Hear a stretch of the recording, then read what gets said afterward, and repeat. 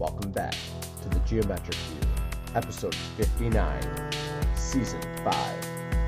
Today we get into the unified field, the global electric circuit, and human behavior, Electric Geology Kentucky, and EPEMC, a group of ours with Ramon, Extended Plasma Electromagnetic Cosmology. You can find us on Rumble, also on the podcast called The Pulse. Episode 45 is the episode of this.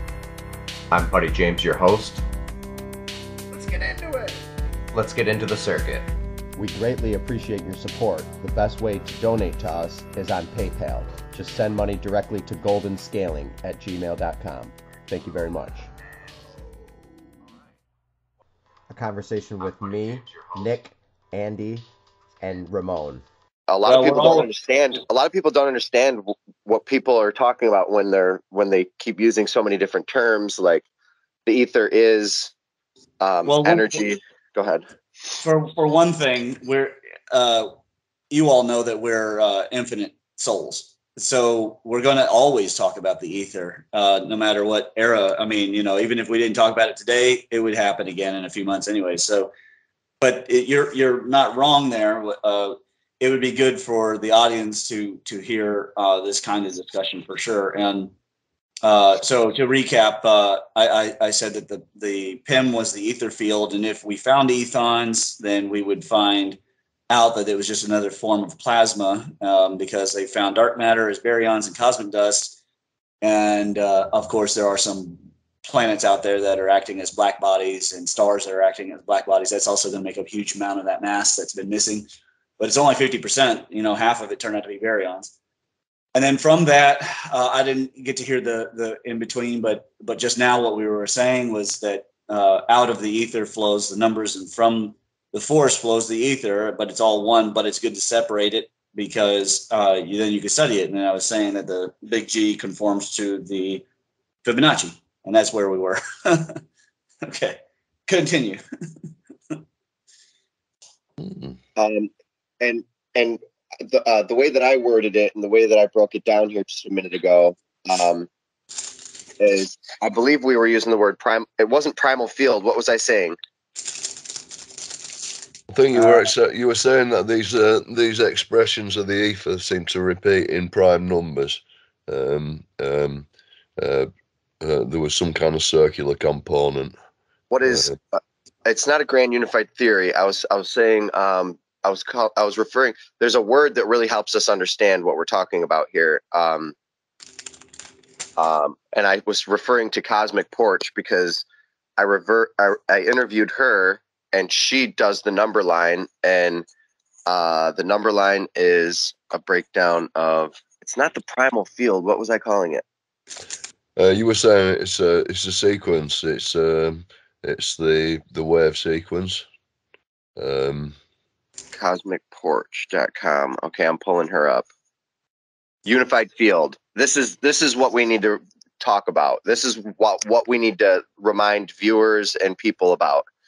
We can talk about the unified ether field if you want to. We can devote an episode talking about it. The difficulty is that we don't have yet an anatomy, right? Yes. But we have confirmation of density.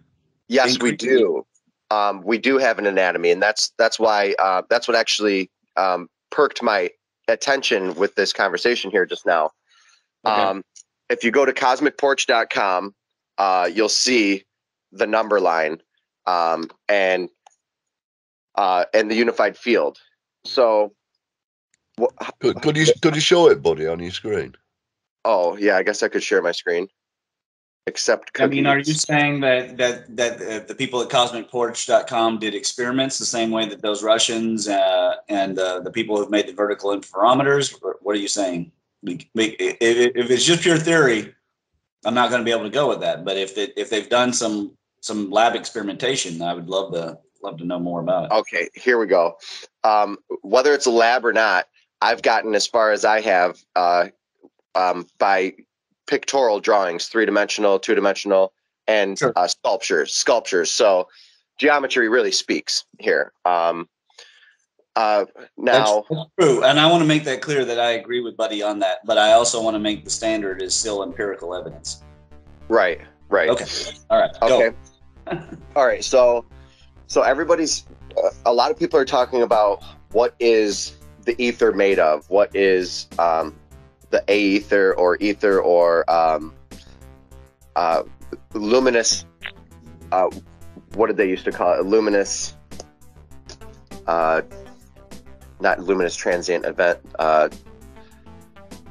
Anyway, you could call it a million things. So yeah, luminarious ether, I've heard it called. I think maybe. Yeah, luminarious ether, things like that. So we've been trying to figure out what this is for the longest time, and it makes a lot of sense if you understand the composition here, and you start building the substance of the ether by using a number line. And number is nothing but cycles. Number is counting 1, 2, 3, 4, 5.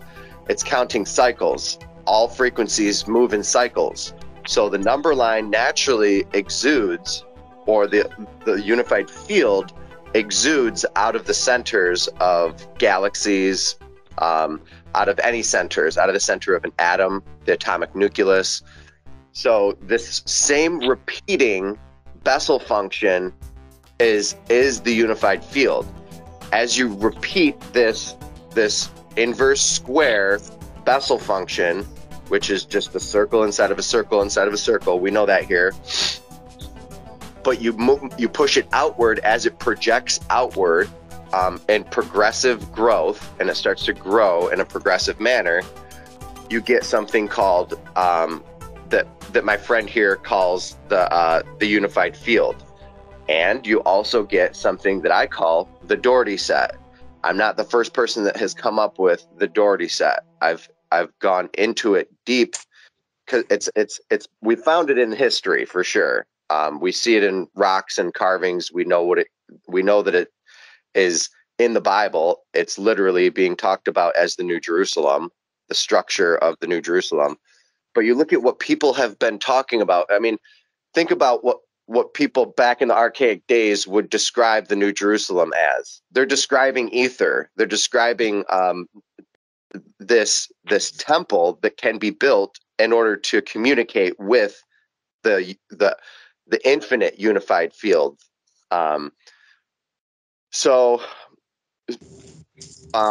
Anyway, I digress. So this field here that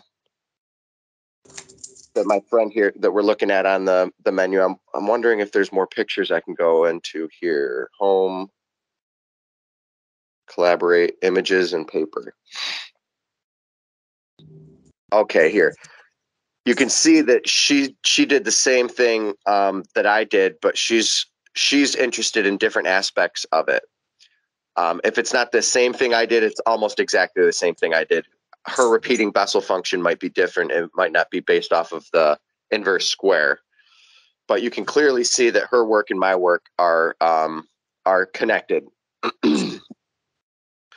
So this is the substance of the ether, and just as Chris from Take Back Space talks about everything being bubbles, if you look at this line, this number line here, and you zoom in, these are overlapping spheres.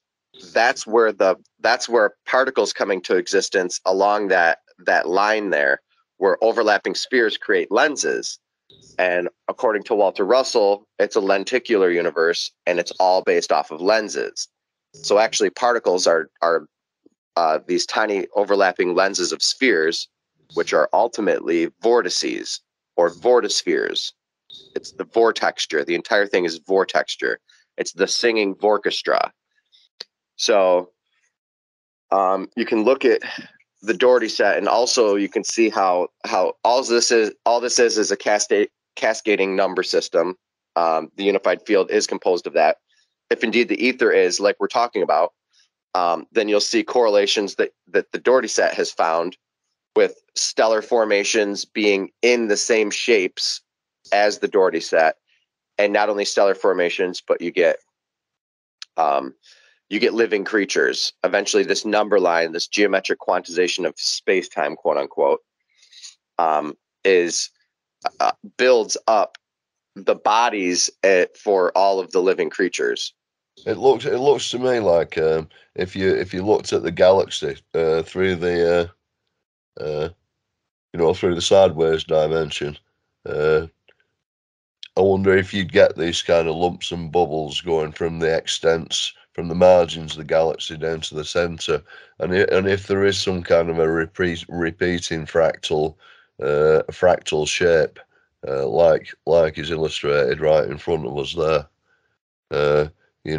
As far as a cross section of the galaxy went, would you get, if these represented somehow the bands where ether if the ether forms more, or it's kind of a resonant kind of these resonant bands, I suppose, like the galactic accretion disk, like would it Yeah. look like that? Yeah.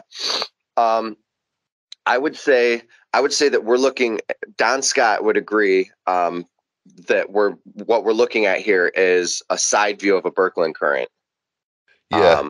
No, that's so what I you was would trying to get, say as well. Yeah. yeah, exactly. You would get, it would be a little different if it would be the side view of a galaxy or other things, but what we're seeing, to put this the simplest way that I could possibly put this, and this is the easiest way I think people can interpret this, is that this is a cosmic filament. The reason why her name is the cosmic porch is because she's just sitting on the cosmic porch waiting for the rest of the cosmic residents to say hello, hey, how's it going? This girl goes by a few different names, so I don't know what name she goes by right now. Otherwise I'd throw her name out there, but we're already on her page. Nonetheless, met her in person, did some podcasts with her. So really crazy story with this girl. She believes that she chose her next life, and she remembers her past lives, and she chose to come into this life as an SRA victim from her last life, satanic ritual abuse. And she said she chose to come back like that. And I was like, what? So that's when things started getting a little too weird. One of the episodes I didn't even actually push because it got so weird. But this girl, she's into it. I mean, when you start understanding, Robert, this is the primes. She's showing off the prime parity right here, and then there's subprime correspondence of the numbers in the number line. So you're right, and it is about the prime numbers, but it's not only about the prime numbers. There's just coherence in the prime numbers, almost like a resonance or resounding gong between the numbers. They're connected. There's a connection there for sure. So real quick, just a real quick recap before I get done here explaining this. It's so simple. It's just the number line. That's what comes out of the sun. The number lines, the sun spews out this number line, and it creates this geometry, the Dougherty set, and the unified field and Birkeland currents and everything else that we hear. But they can be different size currents, and they're all based off of the charge. Each charge is going to be a different size current, just like every frequency that you hear, every octave that you hear is a different octave, but it's literally the same string. It's just being more thrust or more less or more diminishing of the string that's making the sound. So it's all spectrum. The entire thing is a spectrum, and we are part of it. We are in the spectrum. That's all I need to say there. Yeah, that's pretty cool. Yeah, that is. Yeah, I'm interested in that. Looking at the looking through the side of the Birkeland current, or along the length of the Birkeland current, more likely. I would have thought that would be cross section of the length of it all. There's looking down in it. What's really weird about the Dougherty set is the same hole that you're looking down there. You see 12 radians, right? There's 12 directions, but you're actually looking down one of those. and it goes out the other side. Yeah. And the same diameter and same actually geometry that you see in this entire image, if you were to go off of one branch, that geometry is identical as the geometry that's going right down the center. So the same thing happening on each limb is happening in every limb, coming out radially from the center.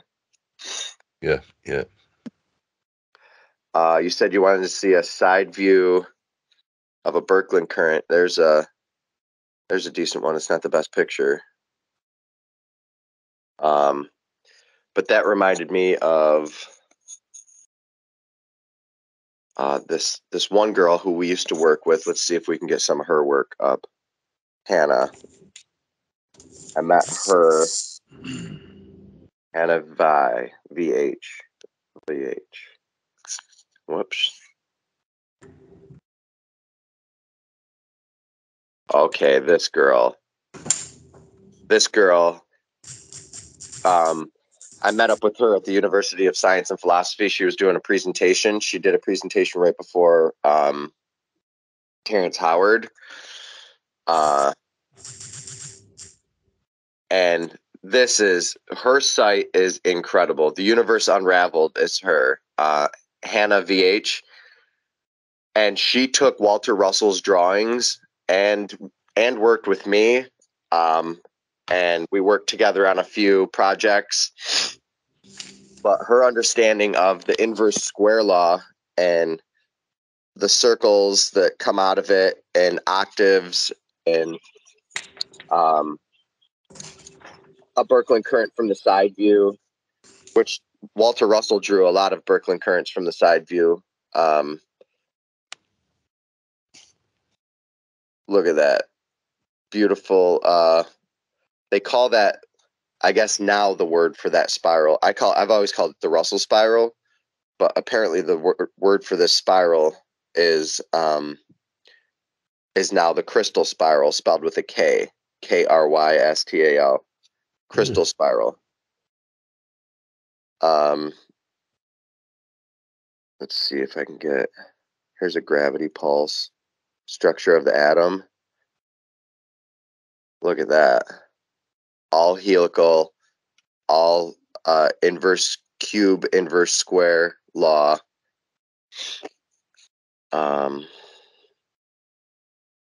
Here's Also, she's doing some pretty good 3D graphics as well there. Yeah, this is Walter Russell's spiral motion periodic table of elements and the cube, how they fit together.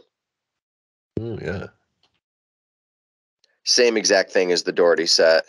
This is why Walter Russell predicted the periodic table of elements, or why he predicted motion to be in a spiral and in a helical path, and the elements actually form on the where the anodes are, not the nodes, on the crest of the wave, on the current, not on the trough, not on the pinch point of his theory there. Another real quick logarithmic spiral of Walter Russell and the periodic table of elements. Oh, this one's great. Yeah, so I was working with this girl for the longest time.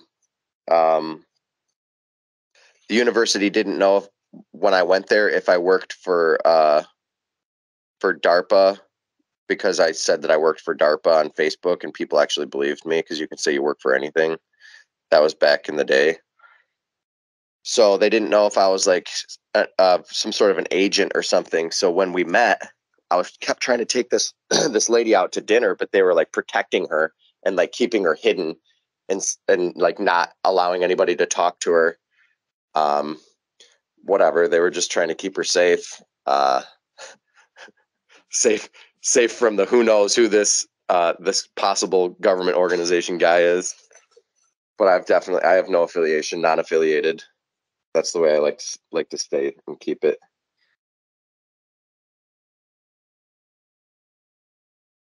So she's got so much more work than just this. This is just a little bit of her work. Well, so there's some other people who are very well into it, aren't they? Moving along with it. Actually, she's a civil engineer. I think she lives out in somewhere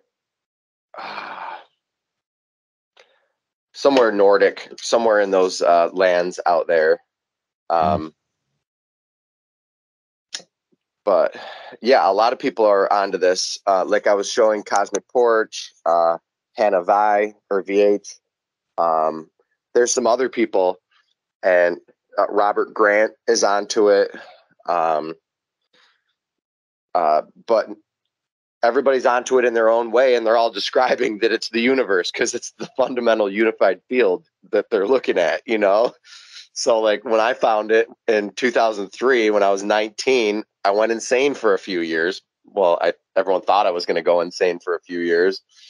I checked out for sure. And all I could do was stare at the geometry and draw, stare at the geometry and write for 2 years. It takes a hold of you, you know?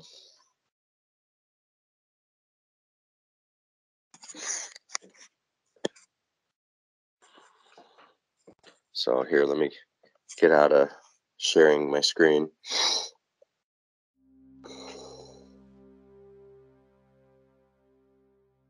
Everyone seems to be arising to these very similar conclusions, but they're all doing it using different language, and I think again that the sooner we can get this gateway up and running and start defining these terms, so that we actually kind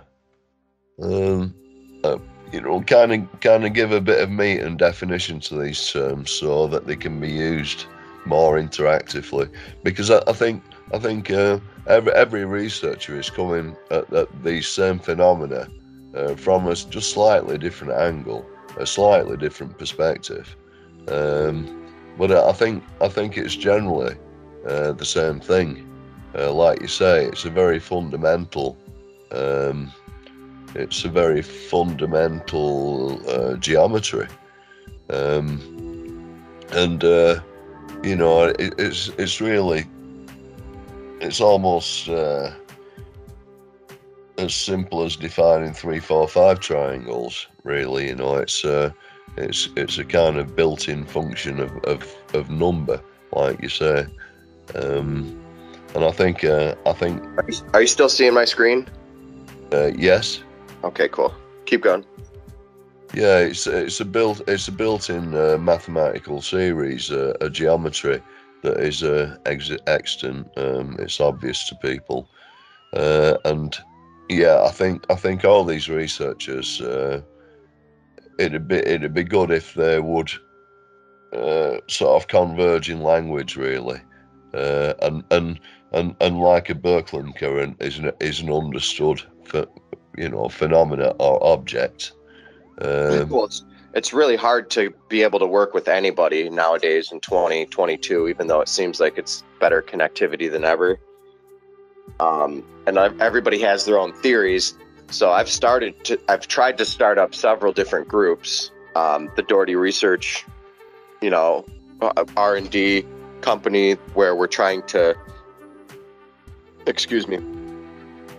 to do advanced technology and not only advanced technology, but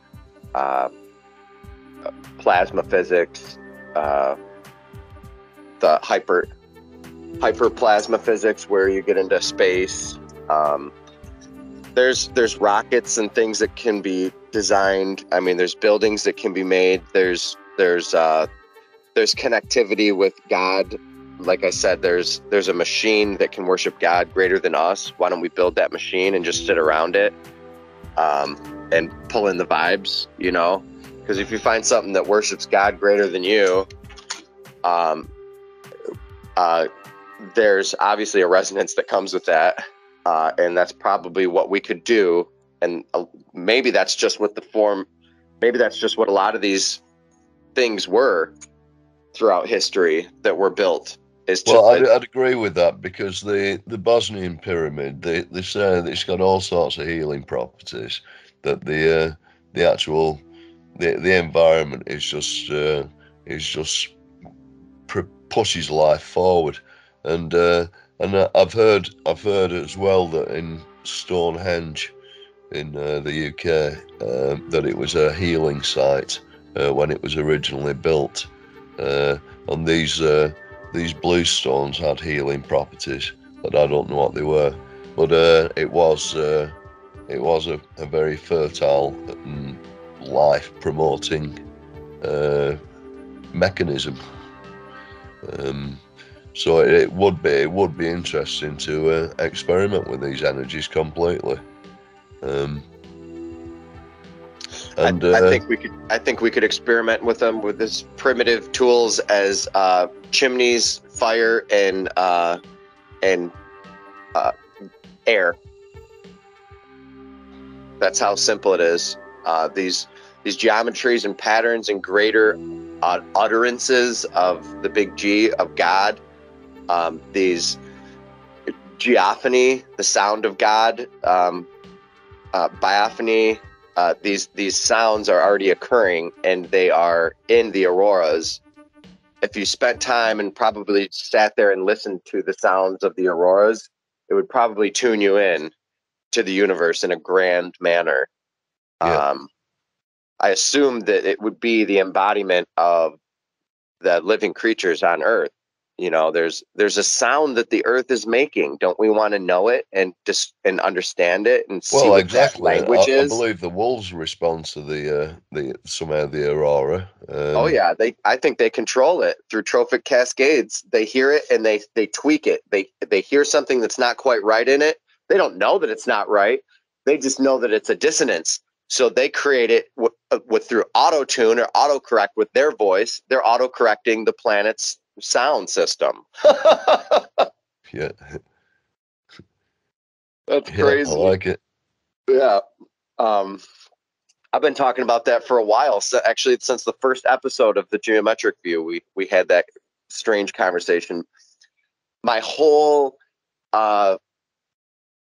my whole perspective here is coming from trophic cascades, because that's what the Dougherty set is. That's what birkeland currents are. Everything is a cascade. It's a progressive geometry. The only way that you can get progression and progressive growth, arithmetic progression and geometric progression, is using phi.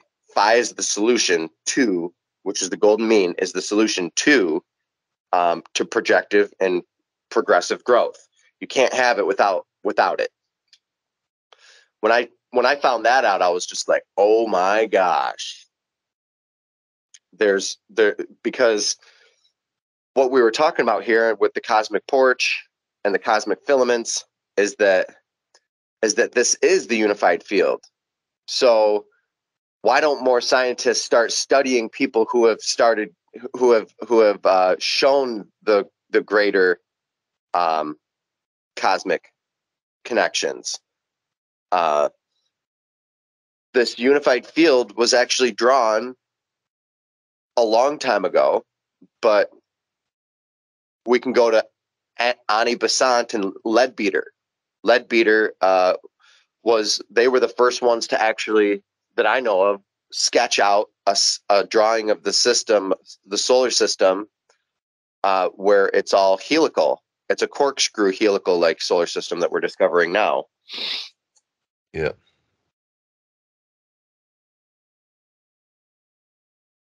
But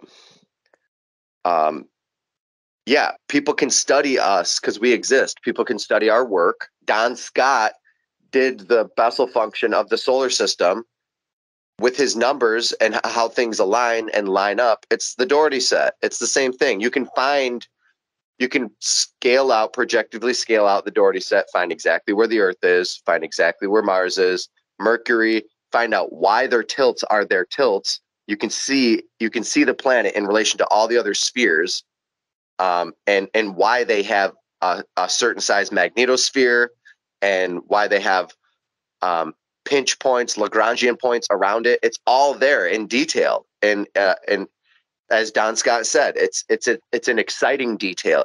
There's so much detail to it that it's predictive. The predictive power of the cosmic porch and the Dougherty set. These people who are drawing these images, there is truth to them.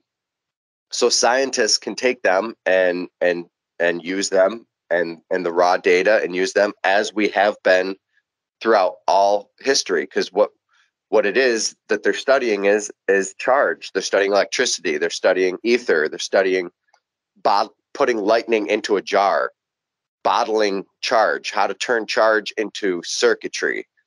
Our circuits and our wires are mimicking the cosmic power lines with the coaxial cables.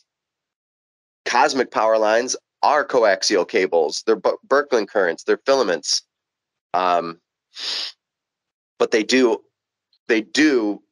break down into a Cayley-Dixon manifold.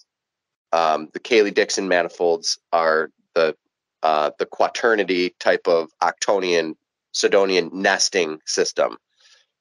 You got 2, then you got 4, then you got 8, then you got 16, then you got 32, 48. It's a double periodic cascade, periodic doubling cascade. That's what these filaments and these ropes are made of. That's what the number system is. Number itself is nothing more. Number itself, we as humans are like, oh my gosh, there's so much connections to number. God must be a mathematician, right? You look, and all of the great philosophers throughout time, they're like, God is a mathematician. God must be a mathematician. God must be a geometer. You look at the Freemasons, and their God, the name of their God is the big G, the geometer, the grand architect of the universe.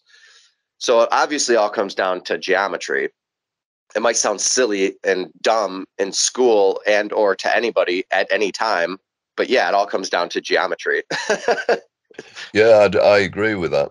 I mean, a number of months ago, buddy, I was talking about the Snell effect, and it was the effect the planets have, the energy of the planets has on things like chemical reactions, nuclear decay rates, um, basic life force principles, and they seem to correlate with these cycles that Schnelling identified.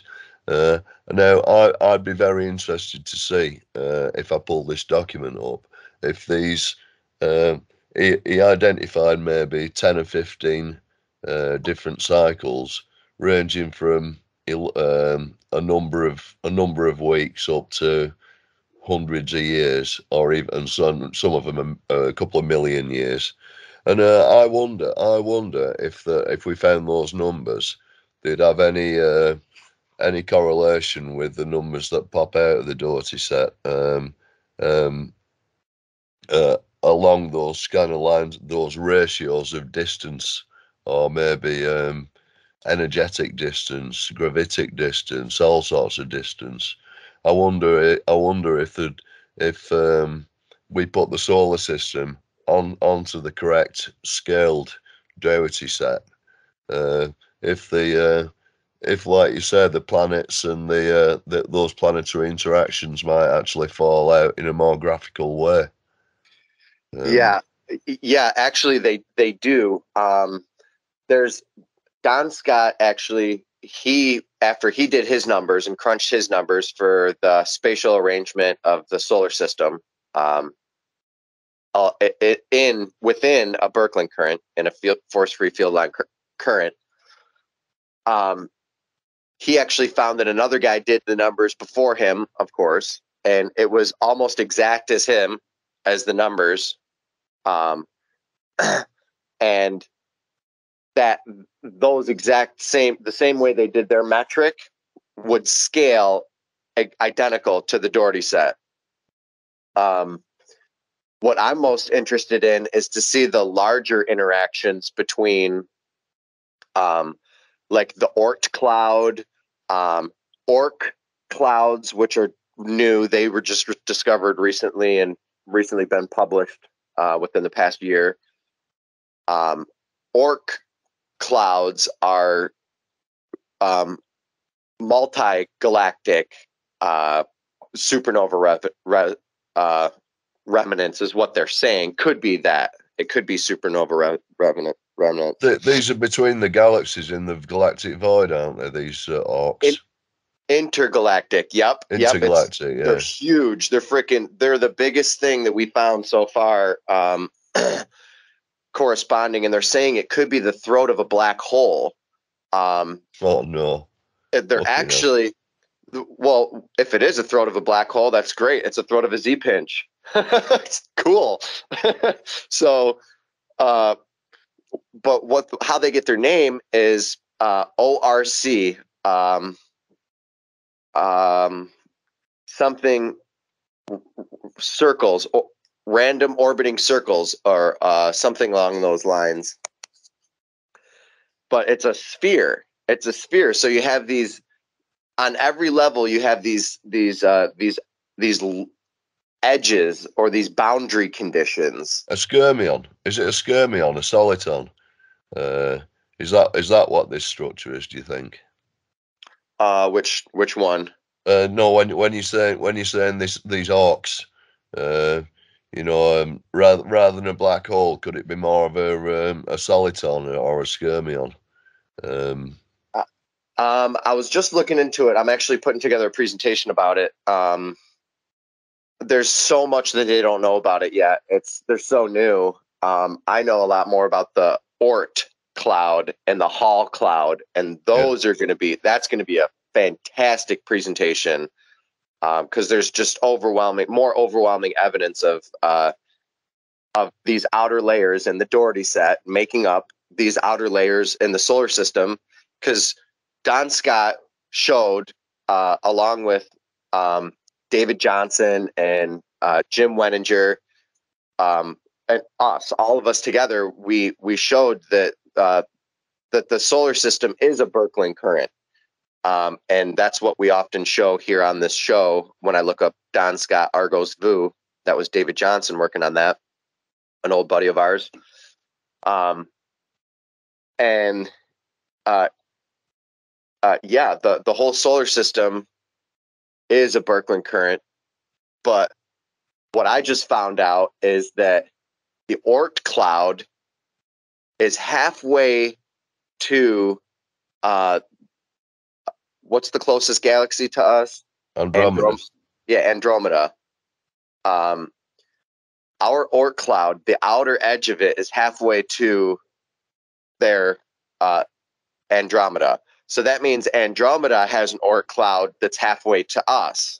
You see what I'm saying? The bubbles touch. Yeah. The bubbles have larger bubbles. So it creates like this equidistance, even though there's not an equidistance between.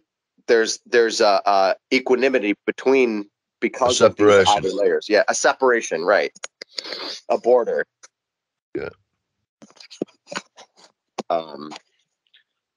But yeah, dude, this here. So the Oort cloud was meant to be. That's where the comets were meant to be firing in from at one point, and also it's meant to be a sort of very rocky, very dusty area that surrounds the heliopause, and it's massive. It's very, very highly charged, negatively charged, and I think those two Voyager ships just went through it, and they got to see the charge anyway. There's good stuff coming about the Oort cloud. Have you got any more than that, buddy? That's all I got for right now. Did you say, have I got any more what? Oh, no, just if you had any more info on the Oort cloud, yeah. I am going to do a whole presentation, so I'm going to save a lot of it for that. Okay. But if you look here, this image is great. I love that particular image. You know what? I'm just going to go to the Oort cloud itself. a picture of it, because that picture will come up.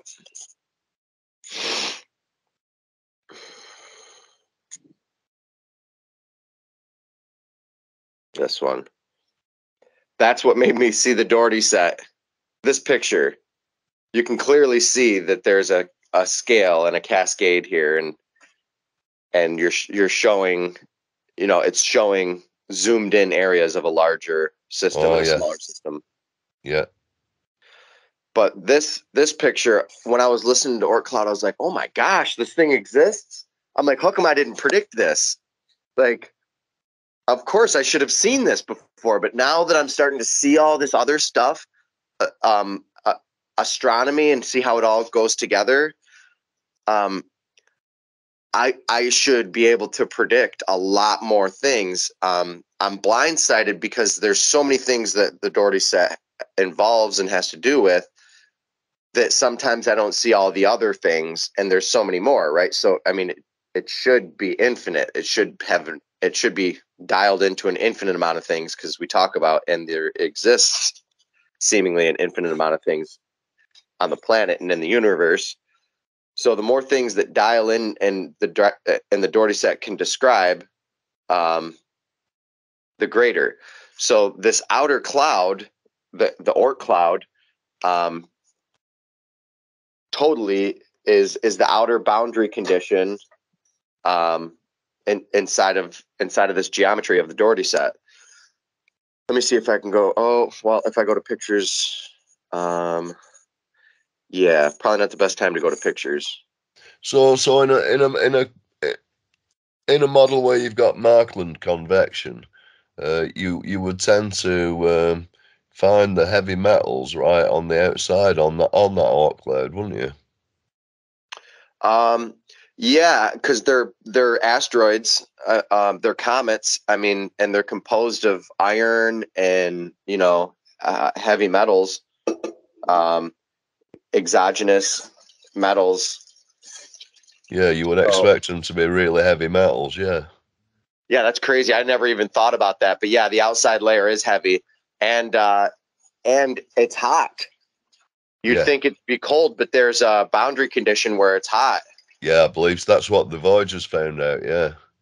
Yep. And then it flips the magnetic pole too. When Voyager went through, the inside of the Oort cloud, because it ain't getting to the outside. It's just too big. Yeah. Yeah. Apparently, supposedly, it got to the inside of the Oort cloud, which I still don't believe, but whatever. Well, I think I've heard it's still transmitting. Oh shit! Hang on, I just started a fire. All right, it's fine. Yeah, apparently they're both still transmitting anyway. So I just think it's so little data, volumes of data coming through, that it's they need a lot of it before they can get any information out of it. You know what annoys me a lot is the people that trash talk science and then use scientific articles to explain what they're talking about. Like people who just do nothing but trash talk mainstream science, and then they take mainstream articles and do talks about them. The thing here that's happening is that we're all coming to new knowledge, new information together. So if you just say, I hate this person, or this person's wrong because of that, or this reason, you get your biases, and it just puts you in a tiny little box. Like, people need to be able to critique their the science and the scientists, but to just go out and start badmouthing all of it as a whole, I've seen done in many of our groups and from many of us, and then we go back and we use their data. We'll use NASA's data, but we'll talk a bunch of trash about NASA, and how well, I mean, shit, there's a lot of stuff to talk about, a lot of trash to talk about NASA, that's for sure. I'll be honest, I don't feel bad about talking trash at all, but I will say that it is important to keep a plastic mind, to keep it Yeah. loose, flexible, to be capable of considering Plasticity. new thoughts, to not become hung up on a particular pet theory. For example, and it's just, me bragging a little bit, but I was pretty sure that the moon had caused the megafauna extinction. It was the right. It was big enough for an arc discharge. It was close enough. There was obviously an attraction. There's signs of removal of excavation of material on one side of the Jovian body. We have the Enuma Elish. I felt pretty confident in that theory. And then I kept following the data, and I got into studying the cosmic egg things around the world, and realized that even the Thunderbolts project had underestimated the story, right? And that all of us had underestimated the real story, and that the Chinese had told it to us very point blank, and we all kind of looked at it as a form of numerology, and it is numerology, and it is the Fibonacci, but they were also being point blank about what happened. And what's interesting too is that Fibonacci and the alchemy of that shows up in the Book of Thomas even. But when I realized that it was a much better vector, the star splitting apart and all that, and then it fit the Sapphire experimental data, and it fit Peratt's data, and it eliminated a need for a micronova, and it fixed the comet theory, and just all those things. And it was humbling, because if I had been stuck to my pet theory about the moon being the main vector, I would have been very limited. And it was only after I did that all the MIMS work was able to start coming through. And there's something about that. I mean, the consciousness is just a part of the same big G flow as the force, the ether, the numbers, the physics, and ultimately God. And the humility of knowing that was very important. That being said, this new paper that I'm doing, this POS theory, I'm pretty hard on Carl Sagan, probably harder than I've ever been on anyone. By comparison, I've been rather nice to Shermer and to Ben Davidson, and to the mainstream. And the reason is because I feel like he was in a position, and he espoused these beliefs that you should stick to the science, and there should be room. But then he totally ruined Velikovsky's life. Now, so I am personally not built to go back and make excuses for bad behavior. I'm just not. I don't believe in doing that. And so in this paper, I am absolutely laying it out. Now, it's also a general discussion, and one of the most important parts of the discussion is the discussion of boundaries. Plasma demonstrates boundary conditions, and we have to have a sense of right and wrong. There is a rainbow of gray, and moral relativity does exist. However, there are absolutes, and empiricism works for a reason, because ultimately truth comes from outside. We observe and attach meaning, and we interpret it from our inside, from our subjective place, because as above, so below. However, so far, the alt stream has spent so much energy not using empiricism. And it's something that we really need to correct. It has been a problem for many decades that the alt stream has done. And the alt stream didn't used to be that way. The Filson Historic Society. Good luck bringing empiricism back. We can't even critically think anymore.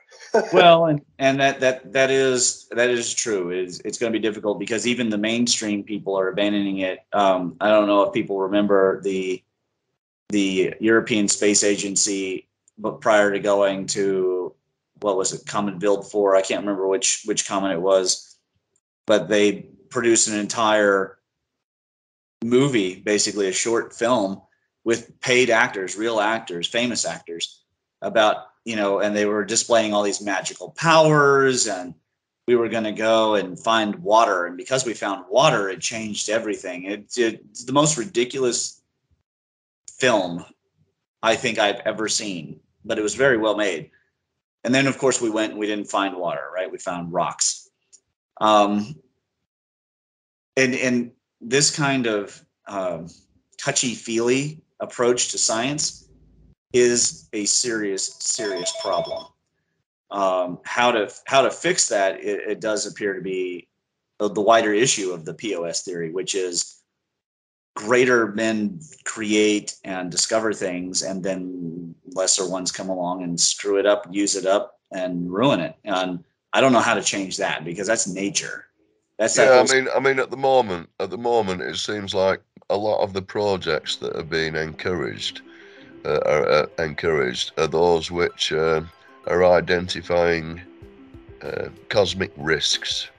For example, asteroids that they haven't seen before, and figuring out when it's going to smash into the Earth, and tracking these particular little bits of insignificant little bits of junk millions of miles away, when we should be looking at the real data that we still need to analyze. Right.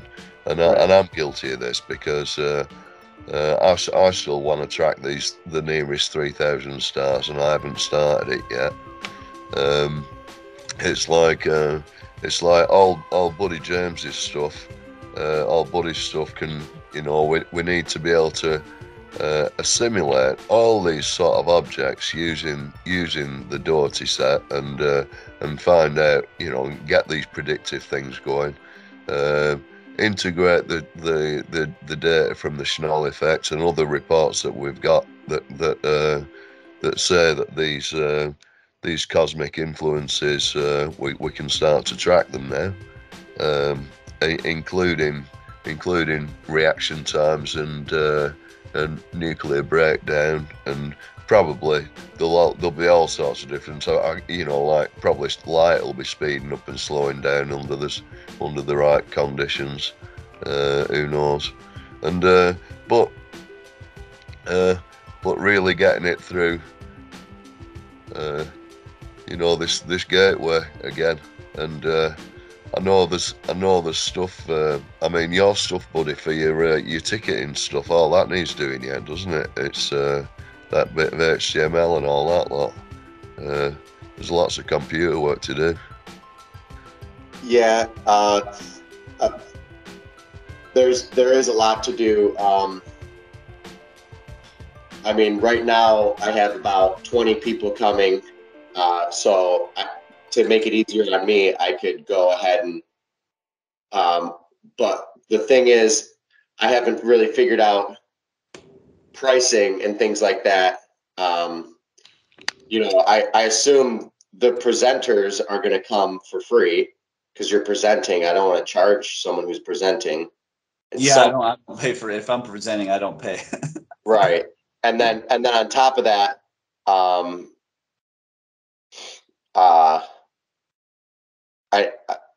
I need to figure out how much to pay the performers. So pretty much it seems like performers are $50, vendors are $50.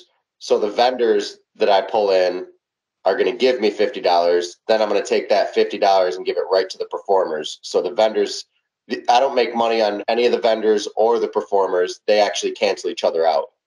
Well, that's a good idea, yeah. Yeah. So that takes care of that cost.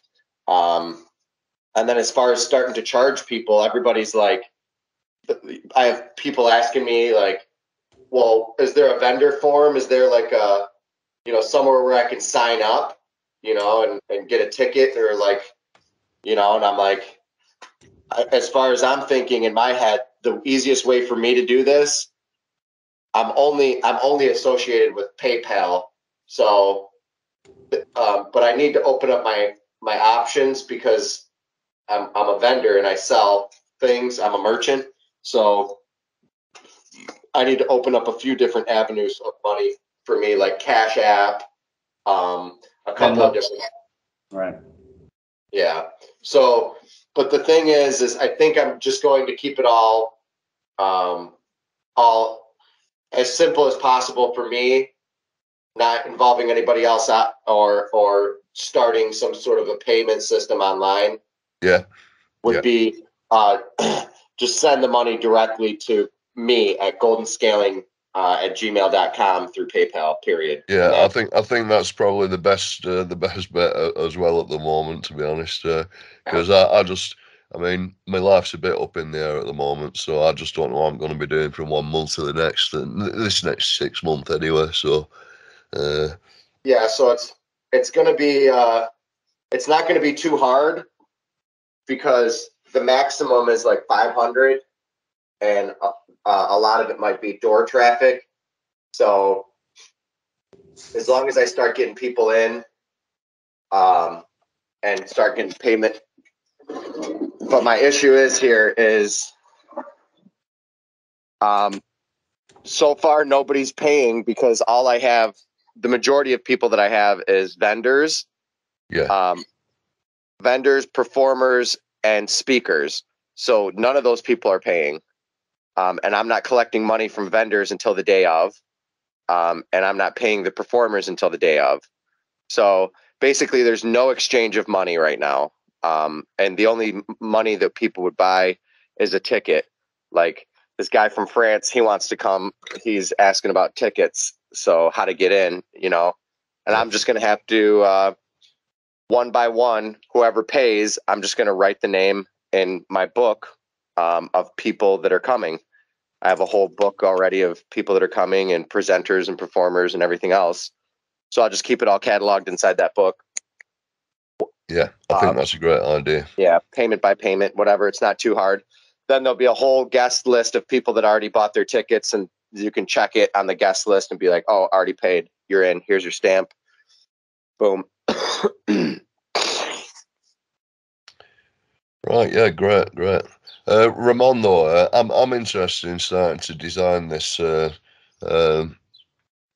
database for the gateway, which we can put online and then start incrementally adding facilities to it, and applications. But this first way of starting to collect information, I think I'm ready to start having a go at writing it pretty soon, like this week. Do you know anything about relational databases, Ramon? No, none at all. Okay. I wish. Huge part of me would love to know something about that, but I honestly am. When I severed myself from computer engineering, I did a really thorough job of it overall. Yeah, fair enough. That's no problem, Ramon. It's just basically what we've got to do is get lists of stuff, lists of information that we can compare mathematically and statistically, Yeah. And be able to link up queries to the correct link up the data items, the information to the correct query, and be able to get to a point where we can build very sophisticated queries, and back will come not just lists of things, but maybe a reading list, or maybe it'll compile the whole thing for you, including images, text, maybe some spoken stuff. You know, and a real good gateway, an information gateway with terms that are defined inside it. You know, so Right. that we start speaking in a language that everyone is understanding the terms. I think by summer I can work myself into that kind of project. Right now, with business and just life and some personal things, I'm a little overwhelmed to start it right now. Yeah. However, never say never, I guess. We might be able to find somebody that is like perfect for that, because Well, no, I mean, at the end of the day, you will be. You think you don't know anything about relational databases, but it'd be surprising how much help you would be able to to provide, you know, if prompted with, you know, which I can do a lot of. All I'm saying is, I want to work sort of with a bigger structure in mind for later on, and you know, I want to pick your brains on some things as I carry on. I'm gonna do all this in Django, which is a structured kind of system of writing a website, and of course then certain users will be able to have privy to certain data, and certain users will be able to have privy to facilities. For example, I'm going to try and I'm going to put this astronomy dashboard onto it, so we can start tracking these planets.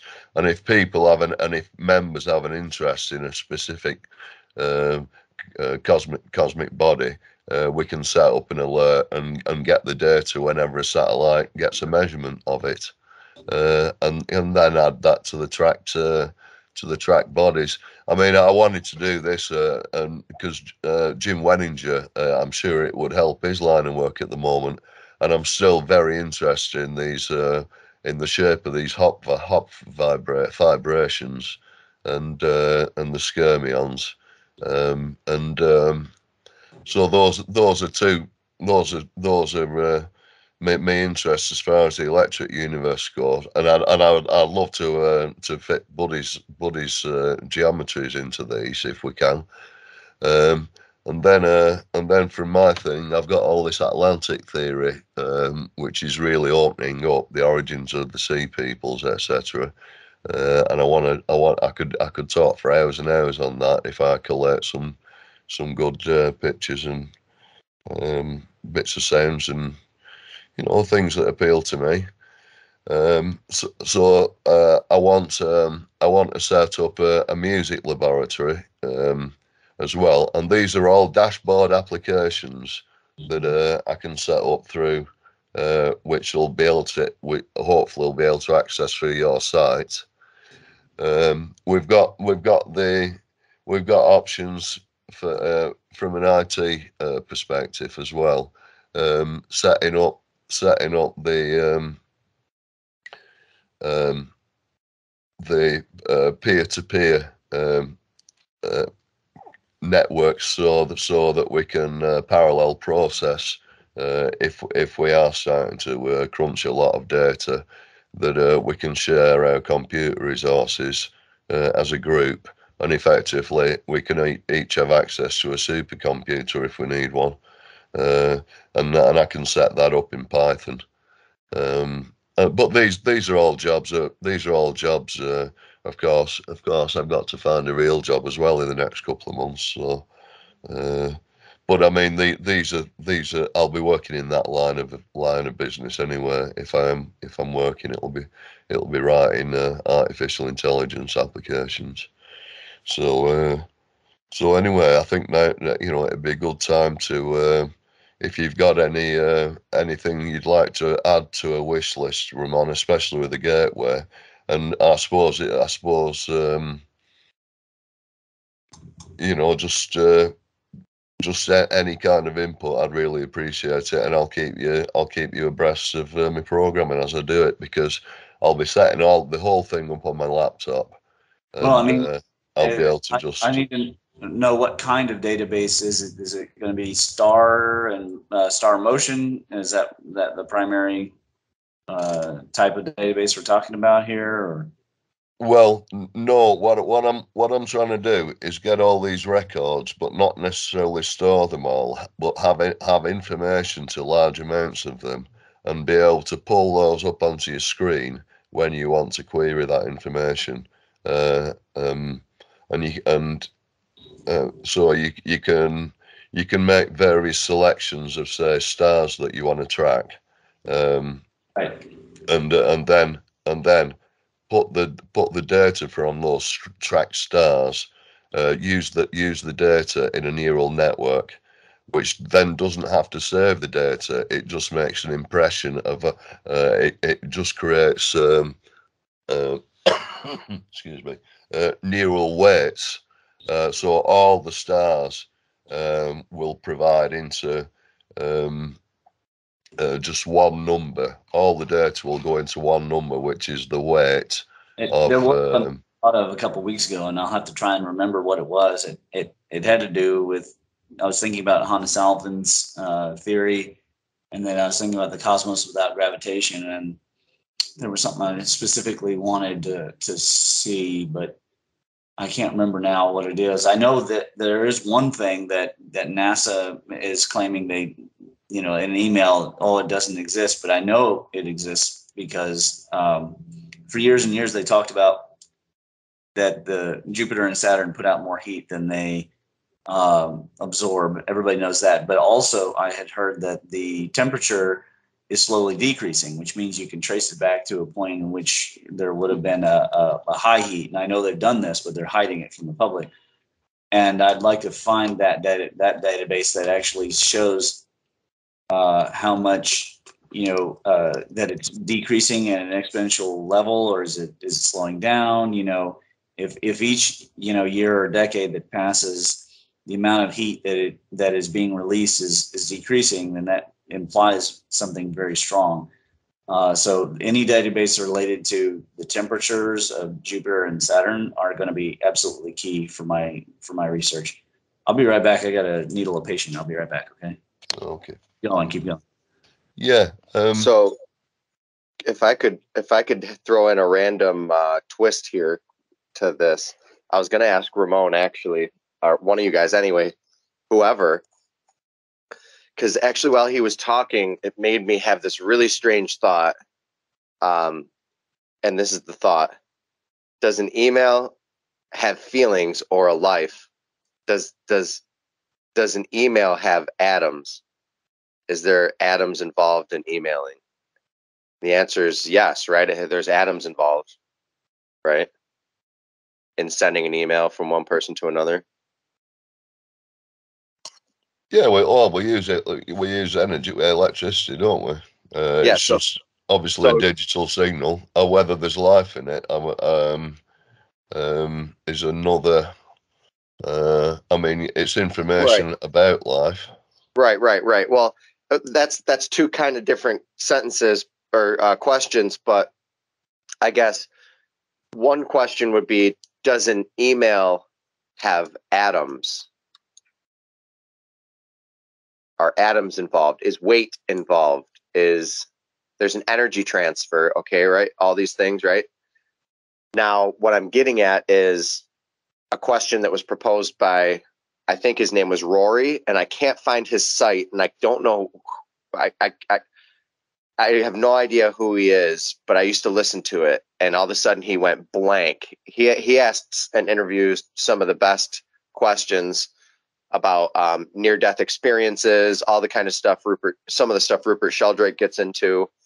But he says, his question is, are dreams composed of atoms? Is there atoms in your consciousness? Is it an atomic construct, or is it just electrons and energy? I don't think so at all. I think I think there's an interface between that material and then what we call the spiritual or ethereal. And I think if there is any kind of energetic exchange, it probably is ethereal. It happens through the ether. Because but exchanges through the ether are also exchanging atomic information and atomic structure. Like every time that there's a phase transition from energy into, from, let's say, any type of energy into plasma, and it's any three of its modes, like, for example, sprites, electricity that goes up into the sky, into the space. That's a TLE, transluminous event. Now, who's to say that that's not the materia, the actual material of a soul leaving someone's body? And they all collectively leave the bodies and come together and leave the atmosphere as sprites. Now, it's easy to understand this and think about this. We actually did a whole episode on this. Geometry of, I think, TLE's consciousness, something like that. But what if I were to die right now and there's a storm happening somewhere else? I'm sure, I'm almost positive that TLEs happen whether there's a storm or not all over the earth during the day and the night. But I might be wrong. But I think there's probably, just like thunderstorms happen during the day and night, TLEs probably happen during the day and night, but we only photograph them at night because we can see them then. Yeah. So if I were to die right now and my spirit were to go into the global electric circuit and leave my circuit, or part of my spirit, or whatever happens, and I were to be going, and I were to be chosen or elected or predestination, or I chose myself during my waking life to go in the direction towards heaven, or my actions or whatever. And actually the direction towards heaven is a sprite. So you condense, you go up into the atmosphere, and that tunneling of that white light that you see is probably you actually floating through the atmosphere. Because when you leave your body, sure, there's been a lot of out-of-body experiences, OBEs, right? But then you can leave your body, and then you can go further out. And a lot of people, that's astral projecting, astral projection, which makes perfect sense with the Dougherty set and projective geometry and all of that, and progressive growth, and the key to progressive growth, which is the golden mean, as Dan Winter discovered and pointed out. It's all multiples of golden mean, multiples of golden mean. But we travel through this circuit, through this tunnel, and this could be the access to heaven. Then you go into heaven via that way. And you go, as a light. You leave as a light. I think I like the light, but you leave as a light, just like you come. But just like you come as a light, you come into the world as a light. Yes. When the sperm goes into the egg, the more zinc inside of that interaction, the brighter the flash is, and it's all because of zinc, which is a metal, Okay. Yeah.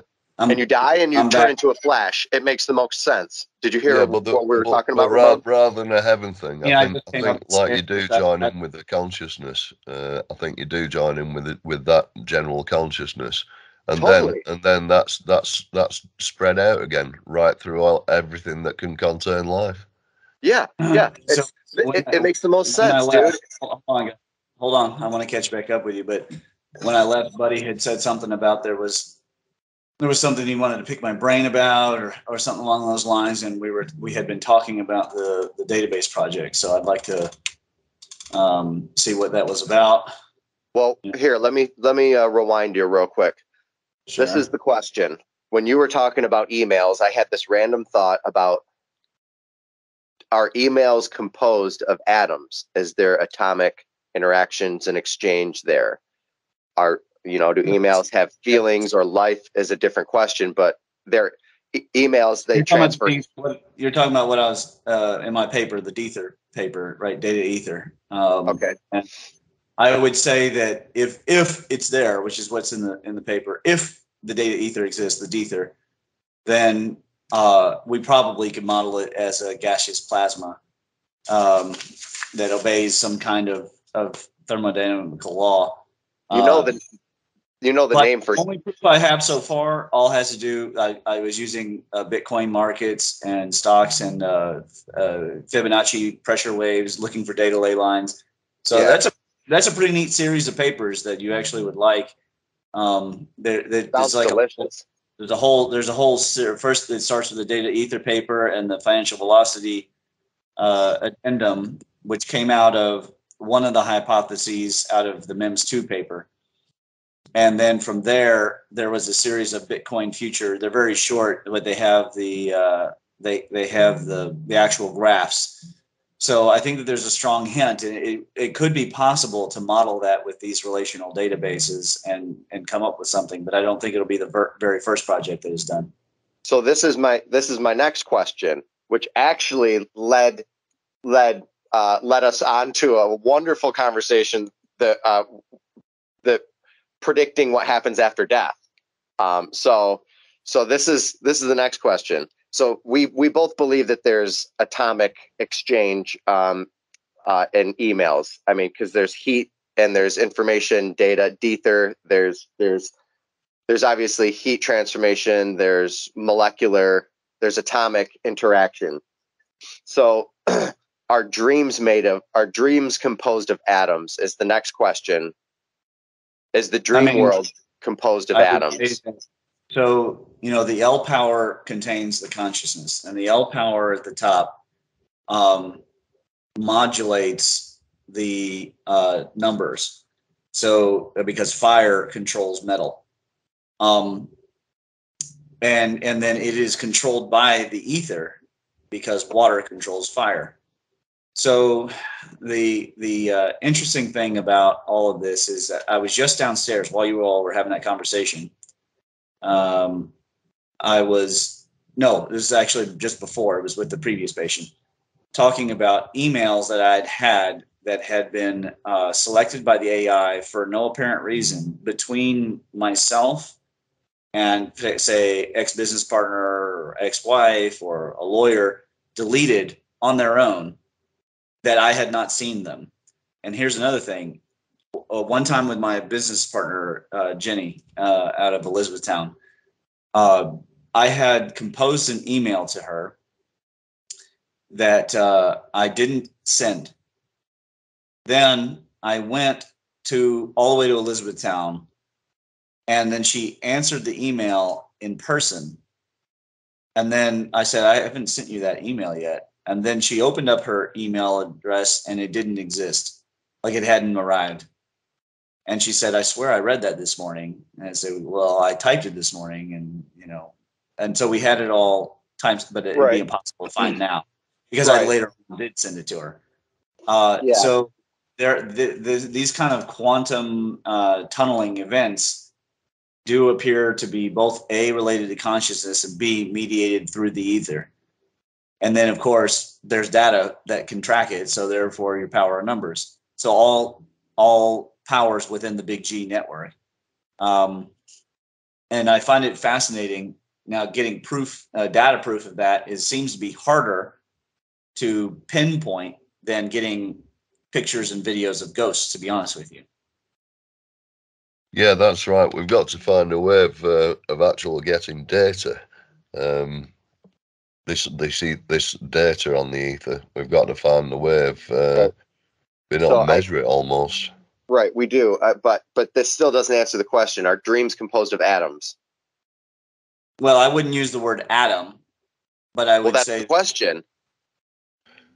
I wouldn't say use the word atom. I'll say no. I wouldn't say so myself because I would say I don't think the consciousness is contained totally in the mind. I don't think it's a complete material. Ether, let's define ether. Ether, which is, from what I'm understanding, what we're calling plasma, and plasma is ionized gases and are ionized atoms, right? It's not only ionized gases. There's so many more things that plasma is. So is plasma atomic? Yeah. Plasma flows. Not always. Not always, right. It's baryonic as well, and it's ionic as well. So plasma, Neurosite can determine plasma. We need to get away from the idea of plasma being a substance, and more talk about its behavior. The behavior of plasma is much more important than the what it's made of, because there's condensed matter forms, there's crystal forms, there's ultra hot and ultra cold. There's gas. That's right. And the etheric is the more spiritual. It's a less material. It's tiny than heaven. You can easily anthropomorphize those, any one of those, and that's when you get angels and demons and spirits. Yeah, probably because when we've caught, and it's in one of the papers now. I think it's the meditation is in the white and black space. It's a MIMS paper. I have the animated GIF showing the ghost on location. That it is clearly a spheroid. It's some form of ball lightning, and it moves in a vortex. It moves around a central line and spirals up. And so, most assuredly, whatever those consciousnesses are, they are going to have some kind of locus in a plasma form. Classically, the Chinese said that demons and ghosts and things like that were afraid of metals, which makes you think that they didn't want to be grounded. They didn't want to be contained into the crystal. And they also had a tradition of storing them, if they could, into ceramic jars, and then they would bury the jars. And they would also, of course, put a foo talisman, a magic talisman, on the jar in order to seal the jar. Ghostbusters. Yeah, I mean, it was the job of the job of a guy like me in the old village when they would hang a serial killer. He would go up once he was hung. He would bring a jar and hold it under the anus of the deceased and capture the Po consciousness so it couldn't become a Gui and haunt the village and looking for revenge. And then he would seal it up with a magic Taoist talisman, and then he would bury that. And the Taoist thunder magicians, when they become practitioners of thunder magic, and thunder magic works. What they do is they go out into a thunderstorm. They attract the lightning charge. They don't get shocked, but they attract the charge to their head. And there's definitely, I had a patient who had too much spirit chi, and he had been struck on the golf course 7 times by lightning. So it is a thing. And I personally resurrected a moth at a Buddhist chant. I had been chanting the sutra, and one of the light bulbs in a row of light bulbs, only one light bulb went out, even though they were all on one circuit. And then I looked down, and there was a moth that had basically been attracted to the candles and all that, and it had fallen over. I picked it up and I was chanting. I stared into its corpse form, and then it started flapping around. And so I took it outside and let it out there so that it could die in an organic environment. So there's something really interesting about consciousness, ether, and electricity, the force, all tied together. So let's call that the global electric circuit. Okay. Sure. Go ahead.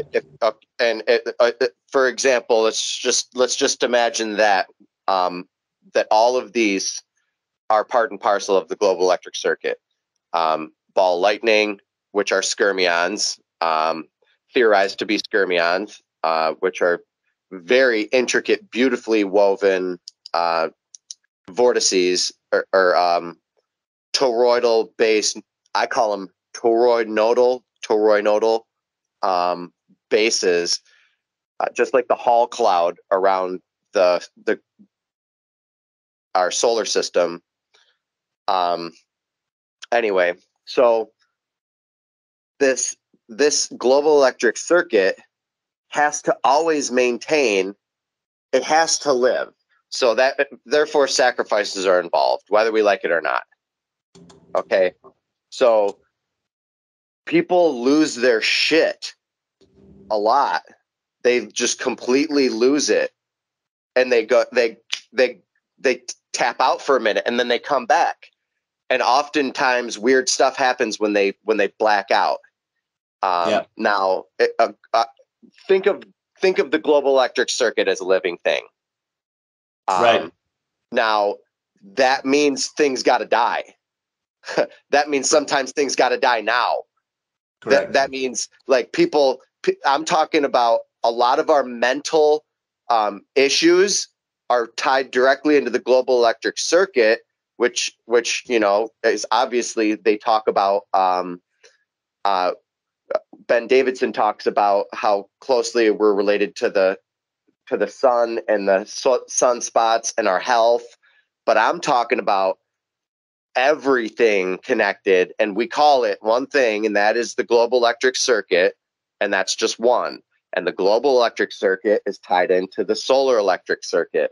That's two, level two. And each one of the circuits is a larger circuit that's maintaining equilibrium. Correct. Now, the only thing that I understand this to be, now there's the fine structure constant, which is the reason why we have life instead of no life, the fine structure constant. And the astronomically, ridiculously strange proportion that we do have life. That's the fine structure constant. Okay, so we have that. Now, if you look at the whole thing as a living system, unfortunately, there's good things that happen that people do, and they're felt, like God led them to. God, what's God? Global electric circuit. GEC, not GOD. Global electric circuit. Okay. Now, I use planetary because the galactic is already a G, but it doesn't matter. Yeah. The point is the G keeps repeating. It's I think what you're talking about, the spiral ring.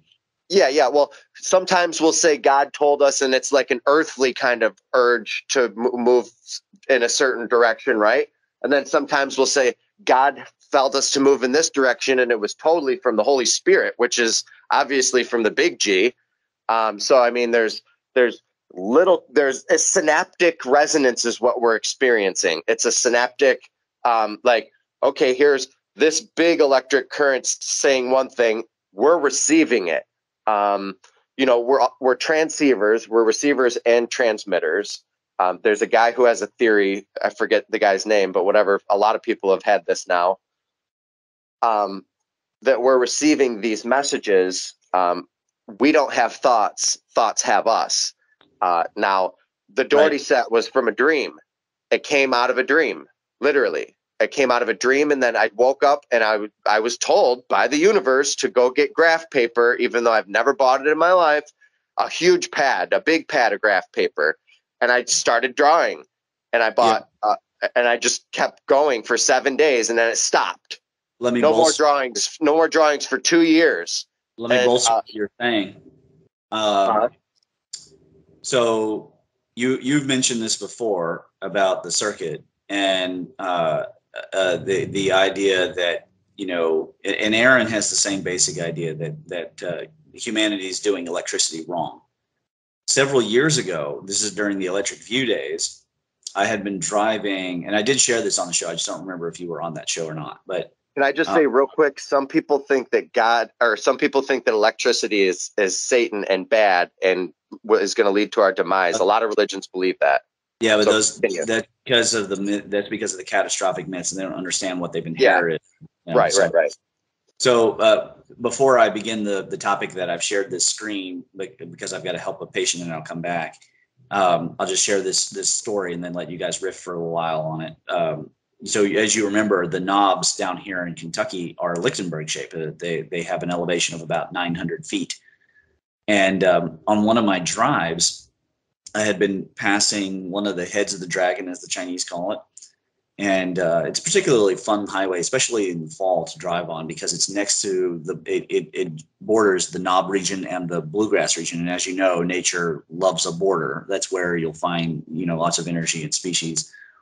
And we rounded a particular bend, and there was like a break, kind of a more craggy section of the knobs. They're not really cliffs, but there are these bluffs up at the top. And when I did, I got high.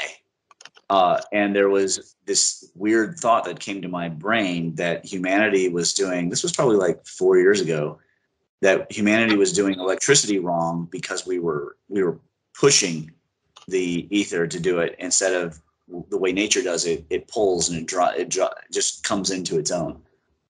And that sudden high lasted for about 30 seconds. It wasn't a deja vu, but it would be in that strange category of, deja vu, like what's happening here. I didn't get dizzy, but it was clear that the knobs. Now, this is bolstered by the fact that when the AKHA went out to the Culverton platform, which is that cosmic egg stone platform. When we had the professional licensed, like FAA licensed drone operator fly his drone from the knob over to the other knob to look for more places. It got EMP'd at a 400-foot elevation, and he nearly lost the drone. Like, we would have lost all the footage and everything. It limped back basically just on kind of luck. And so the video actually stops at the moment that it was EMP'd, and that EMP, all these knobs are at that point, they're not Lichtenbergs anymore. They're now sputtering like anode lifts. And they all surround the knobs surround the giant dome that Lexington sits on. Of course, as I said before, there's something strange here about all that. And it must continue in a giant wide arc because of the site that I have on screen. So when I come back, I'm going to show you guys what I found this morning, just as I told Nick that I was going to do some research today, and maybe we would find something. I'm going to show you guys what has come up while we were talking. So maybe go into some more in the consciousness. I'll be right back, guys. Okay. All right. So tapping into the global electric circuit and becoming a vessel for creative change, for universal reasons. Now, each one of the circuits of our imagination are earworms for the future. Everything of our imaginations adds, everything that we think of adds to the color of the whole inside of the grand picture of humans, human collective consciousness, which human collective consciousness could be called morphic resonance, or the morphogenetic code of humans. We have these thoughts, and we write them down, and we categorize them, and they're all tied into the solar electric circuit. We think we're having them, but the greatest things often come from dreams. And that's kind of where I left off a minute ago, is the Dougherty set came from a dream, and then I drew it, but I literally felt the hand of God on me, and it was my salvation experience at the same time. I was saved. I mean, I wasn't saved before.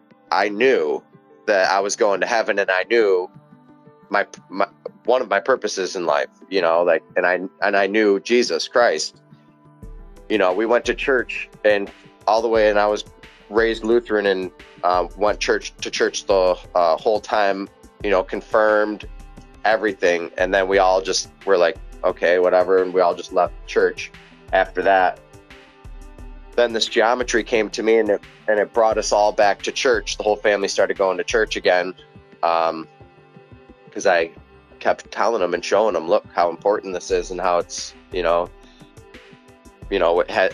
has to do with God, whatever. People feeling like they need to go out and evangelize and save people's lives, that's the circuit. People that feel like they need to hide their ideas in secret societies, that's the circuit. Everything is the circuit, the global electric circuit. It is a combination of everything on Earth. So if you could imagine being the global electric circuit on Earth, the grand coordinator, God, I guess, if you will, but it's just on a global thing, not a universal thing, as far as picture that we're looking at right now.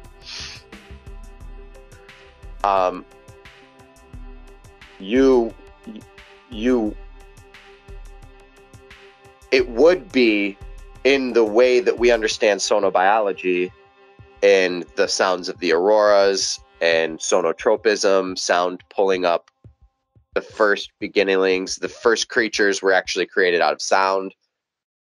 Sono seeds, sound seeds, seed sounds they come out of the auroras inside of the helicon tubes and helicon physics and Whistler tubes. These are different names for frequencies that are out in the Van Allen belts, but these are teeming with life. Anyway, if you were to look at all of it, this is what my point is. It involves sacrifice. So what I'm saying is, it's not an excuse for evil behavior by far at all. But we know that we call ourselves fallen or cursed or broken or sinful creatures. We're all sinners. That's what, we have all kind of come to understand, that there's something broken here. There's like a curse or something going on. That resistance isn't resistance one of the things, ohms, inside of resistance, ohms? I don't know. I should brush up more on some of my electrical. I know resistance is one of them. Yeah, ohms measures the resistance of That's what I thought. Okay, so the resistance is the ohms. The ohms are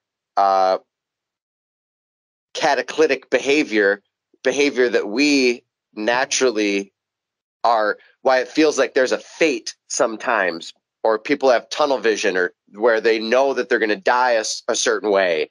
Inertial behavior, maybe. Yes. There's an understanding that there is a fate, and that is because these lines of energy can be read. That's why there's psychics. That's why all this other stuff. The whole system can be understood by bits and parts, but not in the full. So you practice Santeria and you mess with the vortices and you mess with the spiritual world with lighting candles and putting hexes on people, and you mess with that kind of stuff, and you're asking for the universe to mess with you too. Yeah, I think so, yeah. Same with any religion. You start praying to any god or praying in any manner or doing any prayer. These are all circuits, and they all behave differently. We're tapping into archangels. There's the arc plasma. The archetype here is these are plasma instabilities that exist. And I was attacked by one in person and someone tried to murder me. This person who tried to murder me told me that they were communicating directly with Siri. He called her Siri. It was a demonic attack. I knew it. I recognized it for what it was. And it was involved on very high levels with weird things with other actors, Hollywood actors. So these I don't want to get into it too much, but I guess I'll continue to go with the idea that shape has power. There's a power to shape. That's why you worship symbols, shapes, everything. An idea in its purest form comes down to a meme, which is a symbol. Symbology, symbolic, and speaking in symbols is the highest form of communication. God speaks in symbols. God speaks in all languages, and all of our languages are based off of the toroid, and because our throat is a torus, our sphincters, it's a set of 3 sphincters, but everything is based off of the sound of a torus too. All you're hearing is the sounds of toruses right now, coming out of my mouth. Our lips is a sphincter. That's a torus, another torus. I'm pushing and pulling the ether in and out of my mouth, creating the sounds of the universe. The same thing happens inside of these tubes, these plasma tubes that are around the Earth. This resonance is on mimicry on all scales. It is a fractal recursion of hierarchical and lower cosmological communication, and the plasma always interfaces using plasma from one phase transition to the next, to the next, to the next. So it's plasma morphology. The sound of plasma morphology is what we're experiencing as living creatures. We're slowed down light. We're light in its retarded state in a slowed down manner, acting out the play of the global electric circuit. If the global electric circuit, let's say, like I said a minute ago, and someone just snaps and goes nuts, and then they come to, and then like people are dead. What happens? What happened there? That happens sometimes. You know, it's not excusing murder, but there is and for some reason, my mind keeps going to the murder aspect of this, or the bad things that people do, because the circuit is resistance. It's resisting the creator. It's resisting. Well, if you look at it this way, listen, we're literally resisting God. That's what we're doing. We're exactly. the ohms. I mean, you're building up this anti-energy. It's like a karmic thing. For example, that guy who shot about 18 people in, I think somewhere in the States, I don't know where, last week. It's a massive release of a very dark force, and it has immeasurable impact on just those people, but it's a wave of impact that carries on for a long time. Right. But what if that force needed to get out, needed to pop like a pimple? So it had to come out one way or another. Well, his probably head was in such a bad state that's what it was. It was like a septic pimple, and that was the expression of it, that murder, and the karmic reaction, which will come back over the next number of years. We'll see that block out, I suppose. So the challenge here, or the game, becomes the game of life. To do unto others, the golden rule, golden mean, golden ratio, golden rule. Do unto others as you wish to be done unto you, or whatever. But there's more than that. That your whole life we're trying to figure out how to deal with energy and our karma. You do bad things. Sometimes you receive good stuff. You do good stuff. Sometimes you receive bad things. You do good things, a lot of good things, and it starts to really benefit you. You think good thoughts, act good behaviors, be optimistic. You have more energy. You affect other people better. You're not a slouch. You're not just being negative and bringing everybody down. Our whole life is experiencing these circuits, the global electric circuit. If there's one, we're riding it, and there's a million names for it. That's why the Hindus have a million names of a million gods, because every circuit's different. It's a station, it's a frequency. You tune into a thought, you tune out of a thought. If you resist bad thoughts, you're resisting evil. You resist evil and the devil flees. You move towards evil, and evil increases around you, whether you're being evil or not.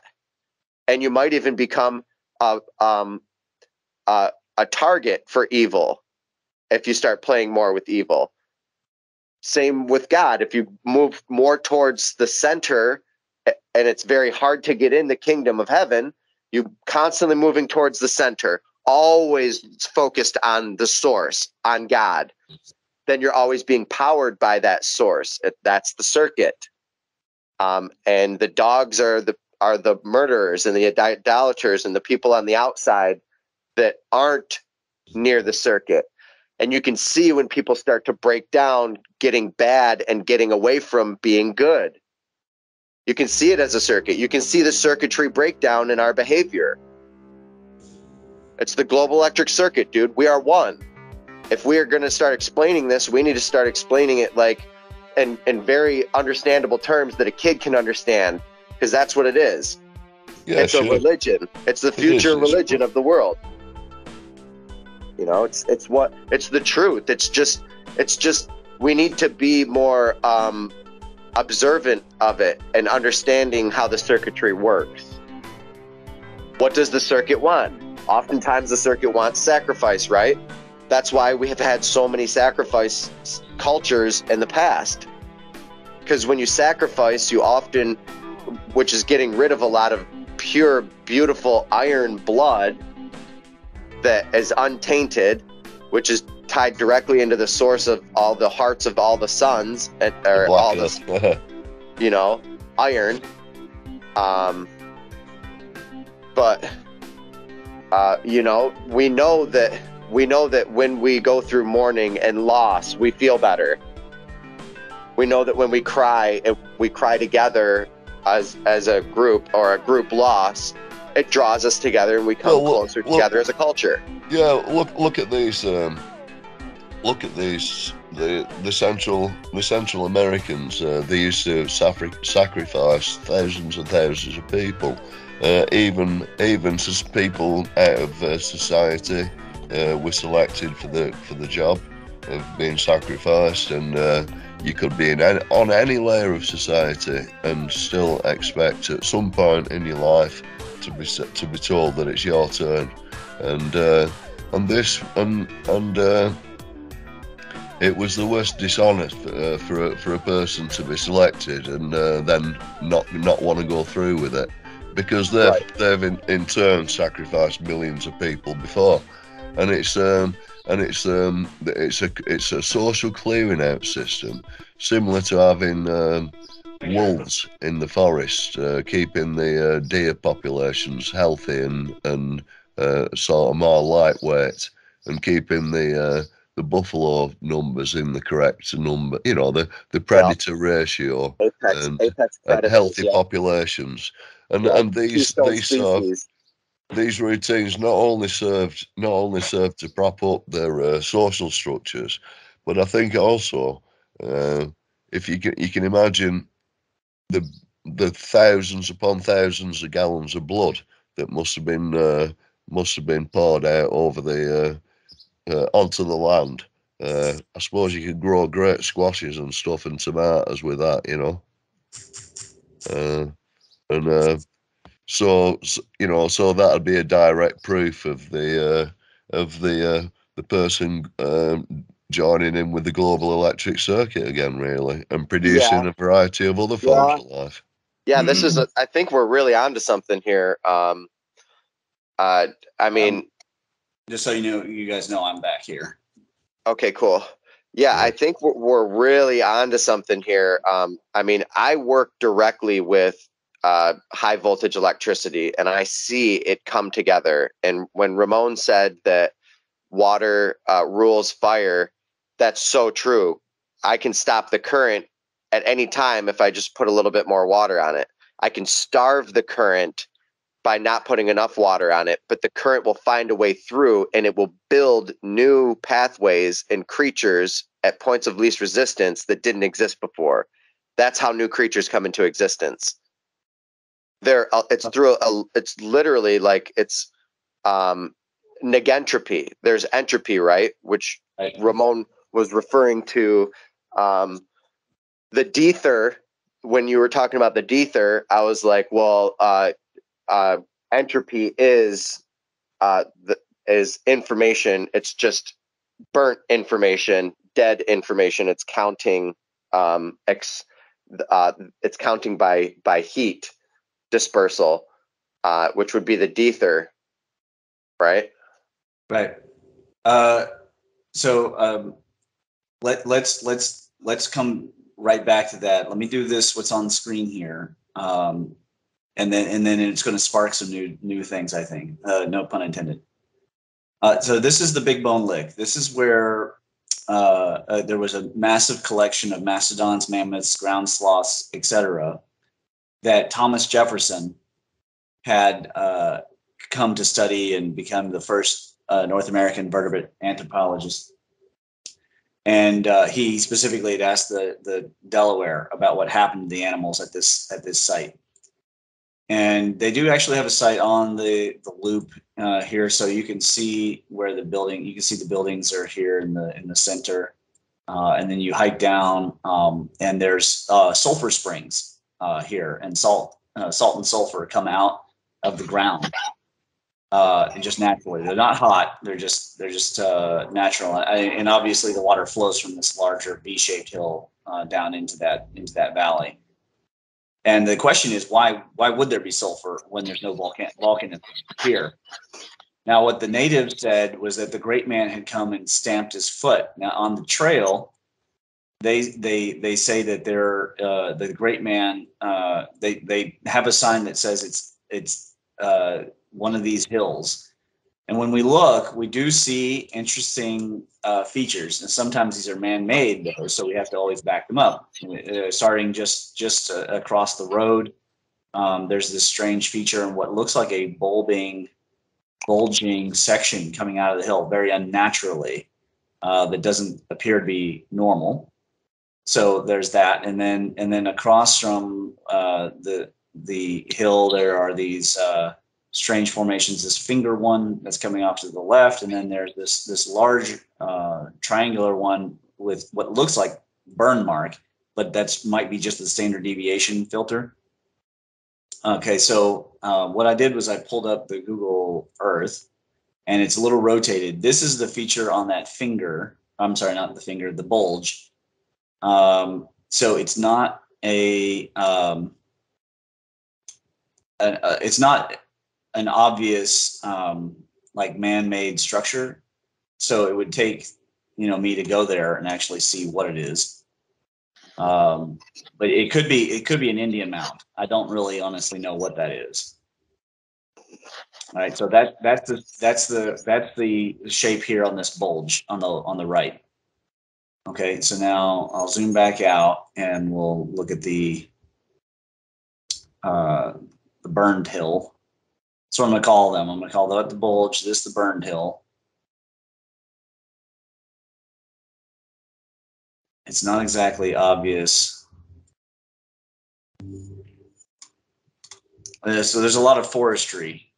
That's going to make it hard. It's going to make it hard. But I don't see any man-made structure. It doesn't mean, though, that this isn't a man-made structure. It is rather circular and round. You guys see that? I've zoomed in on the LiDAR. Yeah. It looks man-made to me. But I don't see anything. Circular obvious. Formations are very common in nature. Yeah, that's the thing is I don't see anything obvious here, but there could have been something done in the 1800s too. Okay, so I'm going to zoom back out on Google Earth and then go to the finger. Well, So as here's far as I could see it as well, Ramon, a lot of these, if that is a wall around wall on top of the hill, and it looked like there might be a well inside that, and if it is, then it correspond with the other fortifications.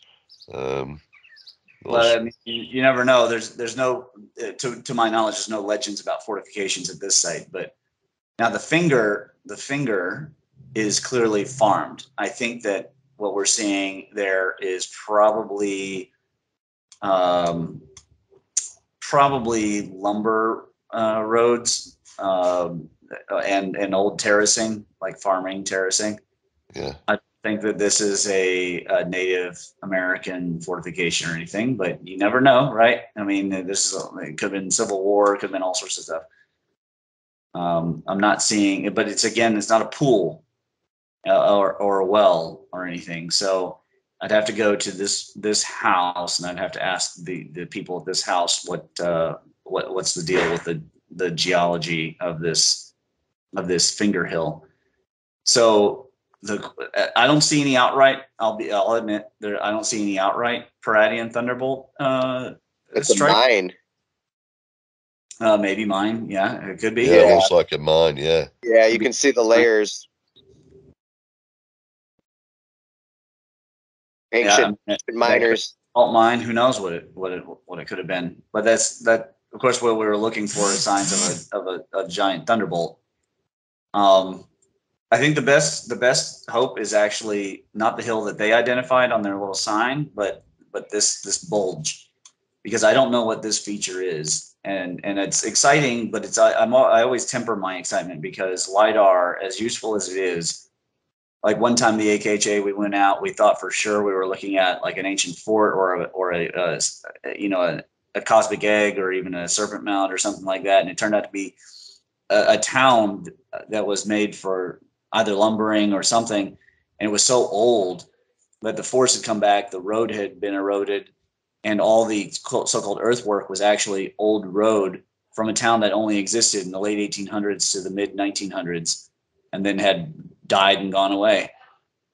So whatever this formation is, it's fascinating though because of the egg shape of it. It's almost like an egg motif. Yeah, I think if there's a well in there, that's a double fascinating.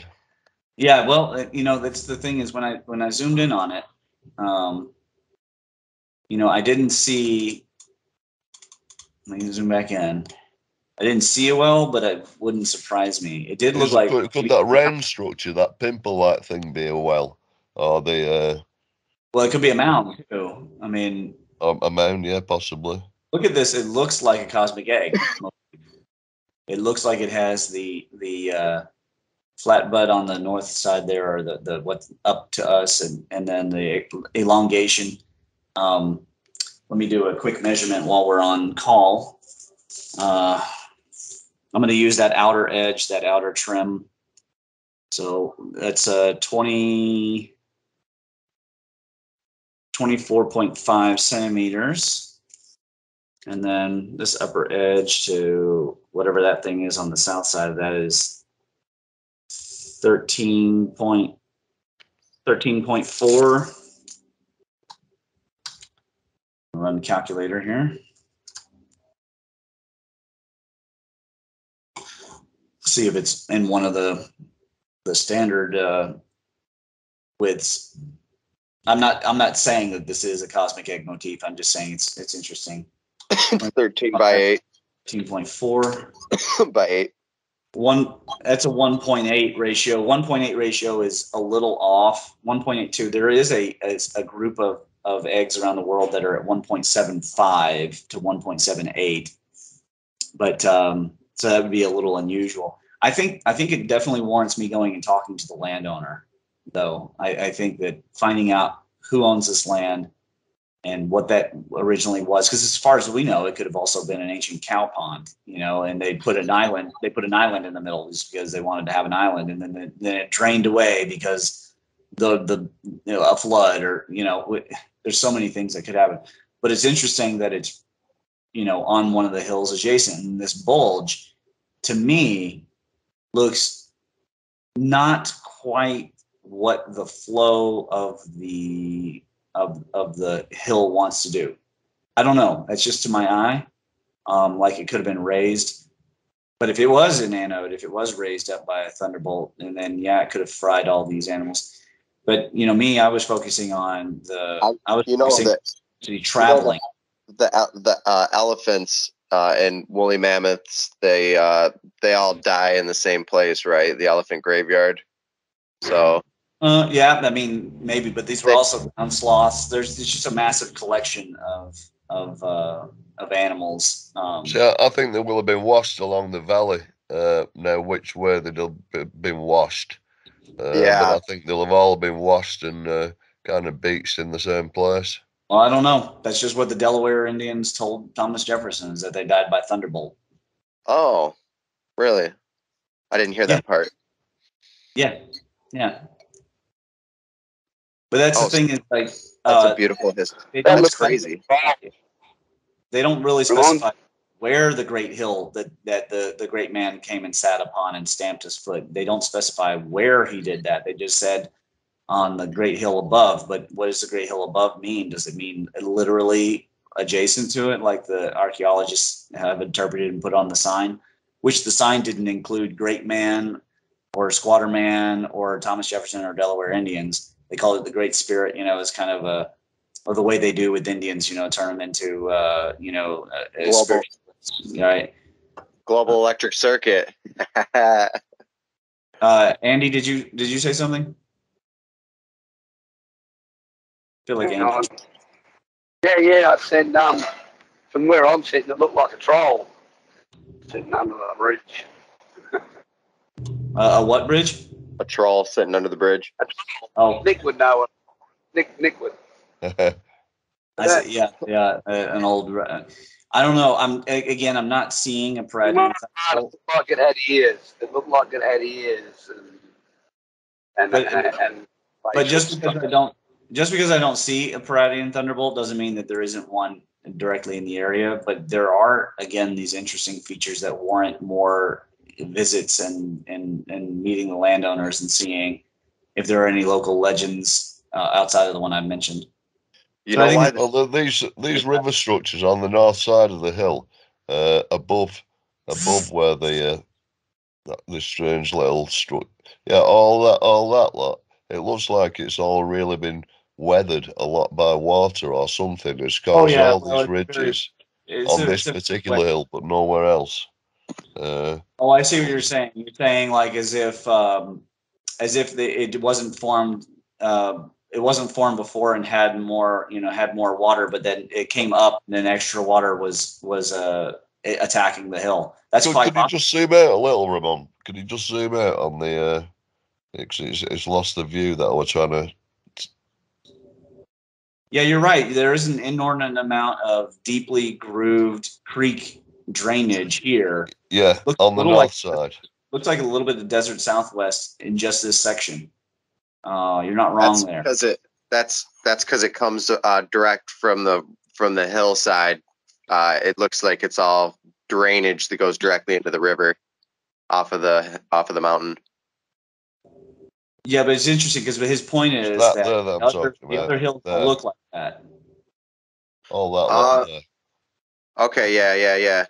But you know that south side facing hills and west side facing hills are different because you'll have foliage on one and nothing but desert on the other. We don't. So that would be. Sherberger was saying that. Yeah. We don't have that here in Kentucky. There are balls. Every mountainscape has that. Well, I'm telling you that these are all covered like jungle. It's all jungle. Oh, like, right.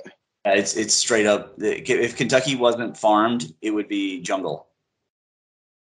And it was when the pioneers came. There were giant trees. Far as a squirrel could hop all the way from the Blue Ridge Mountains to the Mississippi River and never touch the ground. It's the oldest mountain range in the world, right? Well, they say that One about of the them. Appalachians, but these aren't technically the Appalachians. That's the interesting thing about it, right? This is the area of Kentucky close to the Ohio River. That it's not part of the Appalachian Range. Blue Ridge. No. This is all completely separate. You have to I'll zoom out and show you what I mean. So here you can see this dark black over here. That's the Daniel Boone or Sheltawee ley line, and then to the east of that is the Appalachian Mountains, and then this light gray here is the Bluegrass region, and then all of this around is called the Highlands, and then the knobs are this dark region arcing around. Just a little south of the Kentucky River. You can see the Kentucky River snaking through. And that Kentucky River is what cuts through the second oldest stone exposed in the world. And then the Knobs region, where all those Lichtenbergs are this dark stuff down here on the left. And then the Mammoth Caves, which are the world's longest caves, and then they have all those pockmarking like machine arc discharge.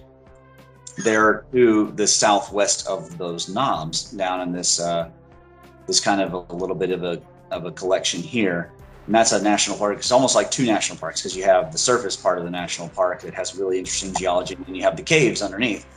And there's actually also the world's fourth longest caves in the same area, and they're only separated from each other by a few hundred feet.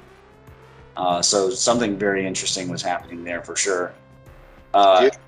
There's a potential thunderbolt site in the Fort Knox. So Fort Knox is here in these knobs. You see how the knobs arc kind of to the left and then up towards Indiana. Fort Knox is in there at the tip, and there's a dome there that I haven't been able to explore yet because it's on the base. and I'm not sure what kind of dome it is, if it's a salt dome or anything. This is very hard to find any geological studies about it that aren't controlled, of course, by the military. And Fort Knox is still considered a top secret base, despite everybody knowing what it's supposed to be for. So, do you think that this could be from ancient miners? Instead of thunderbolts, have you heard that? Did you hear what our episode with Michael Ferreira? No, but that what could be from ancient miners? You have to be specific. Oh, all of this seeming electrical discharge that we're. No, he's full of shit. No, this is so. First of all, these you don't think that all of the caves could have been metals before that were previously mined?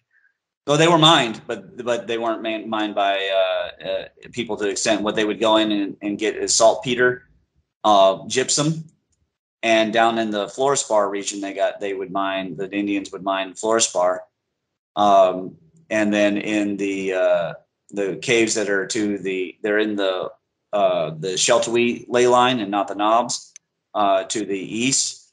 They got a lot of limestone and saltpeter, but we have the actual charcoal dating. People would sign their names in there with charcoal back in the 17 and 1800s. But no, these caves are not made by people. Now, as for whether some of them were made by electricity, that's a good question. But most of the evidence is fluvial. But you can see here the Lichtenberg. Look at how it's flat on the top. And this is the main branch of the knobs, and you can see the Lichtenberg come out from there. And this is the region that I said I was driving around, and it got me high. I was driving on Gravel Switch Road. Looks like, I think it was. It might have been 37.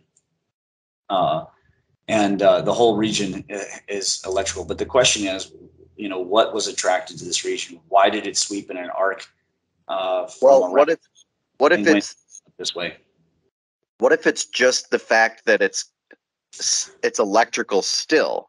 The whole thing. Water is plasma. It deteriorates like plasma, leaves a residual vestige of a Lichtenberg flow style branching because it's moving in a minimum energy circuit to find the lowest ground of water. I mean, you could see the difference between you could see the fluvial behaviors versus the Lichtenberg behaviors. You can just compare the knobs right there, the dark part, with what's on the left there in the Kentuckiana, and the Kentuckiana in between the two. This whole region, you see the Kentuckiana, how fluvial it looks and how cracked. Those are all gorges. And then you can see the knobs, which are all raised in the dark. Well, in between that is all the so-called karst region. The only difference between the karst region and everything else is that they have these sinkholes. Supposedly they're all sinkholes. But the problem with that theory is that all of Kentucky is limestone. If it ain't sandstone, it's all limestone. It's all karst. Under Lexington, there's caves. There's caves under me right now. But for some reason, surrounding this arc of Lichtenbergs, of the knob region here, and then especially east of the Mammoth Caves, is just an endless series of these pock marks that look just like machine arc discharge. But that's far away from the Big Bone Lick. I mean, not far away, but it's pretty far. It's several hours away. And I just haven't seen any evidence yet. Everybody keeps saying that all these mountain ridges, and rivers and everything, and I understand it looks like Lichtenberg figures and lightning and stuff, and like it could have been formed by lightning, but I just got to play devil's advocate. Like, you see these same type of topological structures all over the world. It was the whole globe sculpted by lightning, or is there other other things? I think the water follows the energetic pathways anyway. I think if the Lichtenberg patterns dug out these ridges, and then I think there were more conductive places that but got dug out more. You can see the difference, fellas. The problem with your theory is that you see the spot. It's all flat here, and then it moves out in Lichtenberg formations here. Water can't make flatness. Trees. Right? It can't make the top flat. It can carve and there's definitely fluvial coming out of it. You can see the fluvial around it, but the central ridges here, they're moving the way that electricity does. And aside from that, we already have a Palladian thunderbolt site in Kentucky. So now, do you think that it could have been made from ancient telluric currents under the ground that initially aggregated this structure together in a that's what I think. Yeah. So you bring up a really good point, and this is what I've told people. The problem with the Thunderbolts Project's theories about Venus is that this appears to be more from a Genesis period where you had a higher energy state, like a constant introduction of an electric flow into the planetary electric circuit from Smosh. Yeah. Right. And then later on, of course, reaffirmed by either Proto-Saturn or Jupiter, Proto-Jupiter, during the age of the gods, when suddenly hills were being cast up and thrown down. But the difference is the size of what was being cast up and thrown down in the biblical era is smaller than the regions that we're talking about, or than the Grand Canyon, or than the Patagonia, et cetera, which indicates to me a higher energetic structure. And that higher energetic structure to me would be a star, or, like I say, a continuous circuit connecting the two, because the Palladian thunderbolt is very small. It's only 1 mile wide, and that was definitely instigated by Jupiter. And there's a lot of evidence of them worshiping the great man in this area. But it's as big as it is to us, 56 craters a mile wide altogether. Each crater is still only a couple 100 feet wide. That's a very small structure compared to the energy we're talking about when you're raising these Lichtenberg figures, or raising Ayers Rock or Stone Mountain in Georgia, et cetera. I mean, that's a lot of electricity, and it probably came from a more Genesis period of the formation of the planet, or an ancient civilization that advanced to the point where they were mining the Earth. I don't believe that. I don't believe that. Humans I don't either. have It looks like a living capillary structure to me. I mean, if you looked at someone's skin under a microscope, I think you'd see the same kind of shapes. Even with our all of our hydrogen bombs and stuff now, we couldn't do this. I know. Yeah, but you can see the difference between the fluvial on the north and south of the Knobs region versus the actual Knobs. And what's interesting, like I say, is they don't, except in a couple places, they don't exceed 950 feet of elevation, and that's at the Green River Knob and at the Pilot Knob. And Pilot Knob of Kentucky looks just like the Pilot Knob in North Carolina. They both are, they're lifted, and then suddenly it's almost like a whole column of rock has been shot up, almost like Devil's Tower, but not quite as extreme. You know how glaciers form oftentimes, right? It's not. You guys continue this. I'm going to help the patient. I'll be right back. Okay. So glaciers form oftentimes by hot pressurized water that gets pushed up through the mountain. This is also, if you can think of pyramid, fire in the center of the mountain. That's what pyramid is, right? Now, glaciers are built by this water that comes up to the top of the altitude, and it just keeps pumping and pumping and pumping. It gets bigger and bigger and bigger. Some glaciers are built that way. Probably like some alpine glaciers. Some are built from altitude, just being high and always constant snow. But what I'm getting at here is you can zoom in anywhere on the world, in any mountainous region, or in any Amazonian region or anything, and get patterns that look just like this. just because it looks like lightning might have made it doesn't mean lightning made it, or big, huge, mile-wide lightning. We would have to see. Well, no, it doesn't. And hydrologists, this is why I'm interested in Langdon at the moment, because if this area was at one point under ice, I don't know. I don't suppose the ice sheet got as far south as this. As far as we know, I don't know. But if it was, say there was a mile of ice on top of all this, it would have compressed the water into the rock. It would have made it soluble into all the limestone. Yeah. And there'd be absolutely enormous quantities of water circulating around underground as well as on top of the ground. And limestone has very well. Of course, it's a soluble rock for one thing, and it creates these cave systems. These are all conduits for charge, aren't they, through the Earth's surface? Oh yeah. And also when the ice then melts, the water starts. It creates aquifers and can squeeze out the top of wells right on top of the mountains. And this is what the ancients were exploiting. They'd stick a well right on top of the highest point in the region and the water and the aquifer would just pump the water up there because it's only been pierced in that one place.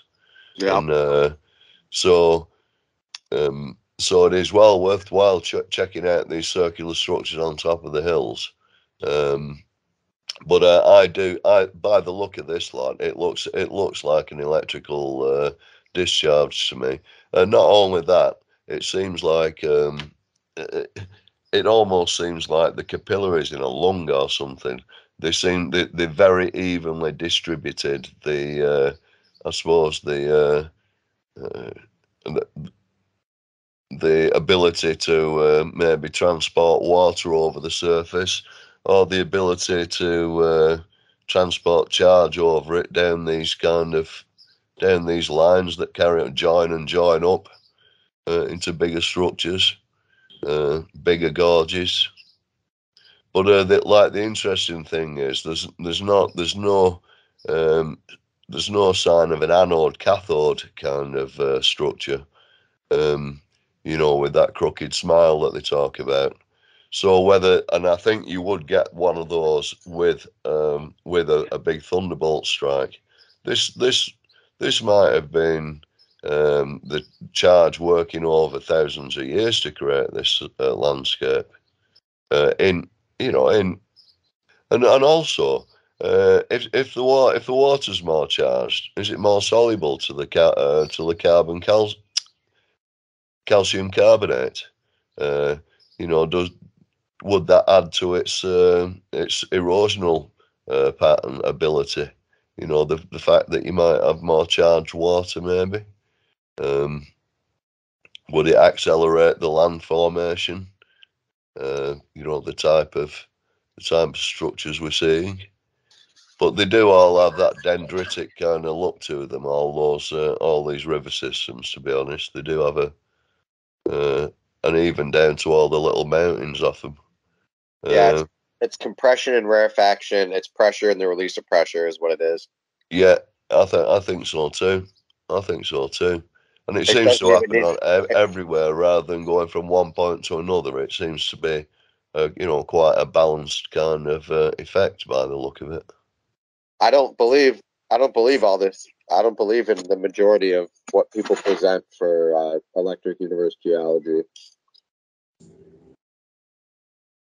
A lot of it, I don't. A lot of it, I have a hard time believing it. But I don't know. There's so many ancient myths that talk about it that it's really hard to deny. Well, I think it certainly happened because I think all right, that thunderbolt that caused all the deaths of these animals in one particular. I'm interested that they all wound up in one spot. So I mean, for me, that would kind of indicate there was a lot of water washing around while this storm was happening, and so maybe you did have both. Maybe it was the effect of, water and electricity.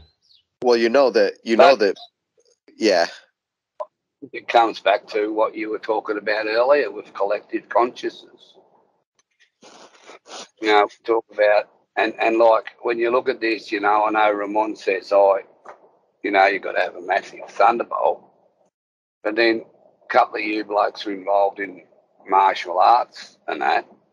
Well, as I understand that, power in it is not in how the sort of like brute force. It's more rhythmical, isn't it? Yeah, definitely. You know what I mean? Like, you get what I mean by that, buddy? And so what I'm saying is, I agree with what you're saying in that over a period of time, with just the right frequencies and forces, you will develop, those things will happen, and it will change and move around. And I think we equate things. I think sometime in the 1920s especially, we're at a crossroads of going down, for want of a better word, the explosive path or the non-explosive path, and World War II took us down the explosive path. So we equate all these things to how many nuclear bombs would it take me to create it, when it was probably created with not a great deal of force at all. Yeah, I agree with that. Now, I think there can be these cataclysmic structures that I think these can happen. I think there has been massive thunderbolt exchange between the planets, but I think these systems are part of an ongoing process, and they're not necessarily completely uniform, but they happen according to the cycles and the Schnell effect. Yep. And they happen also according to astrologically significant events. Yes. And that's why a lot of people talk about it, and then there's a lot of the naysayers, because they don't want to believe that it happened and because of the stars, but it actually happened because of the solar electric circuit alignment. Yeah, totally. And the way that the charge jumps from planet to planet. Yeah, I think you're right on to something there, buddy, with that GEC. With the what? Yeah, just global electric circuit. Oh yeah, dude. You tie that directly into Leonakia, and it's the large galactic structure, the supergalactic structure, and that is another name for that is the Great Attractor.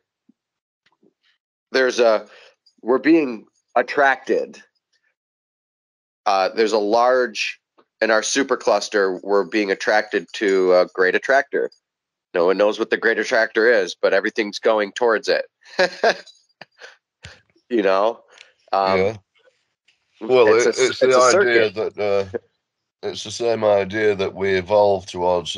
We're being attracted towards a particular shape, an evolutionary shape. That as we go up that evolutionary tree, as what they call it, there's some ideal platonic human being that we're going to achieve according to this idea of the Great Attractor. Now, whether that bears any relation to the state of our ascension or descension, devolution, but the Great Attractor is a concept in chaos theory, isn't it? That no matter how chaotic a system gets, it will at some part of frequency range get back into a stable one.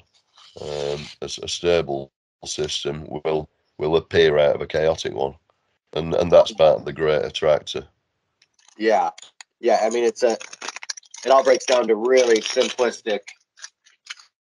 All chaos breaks down into very simple, repetitive initial conditions.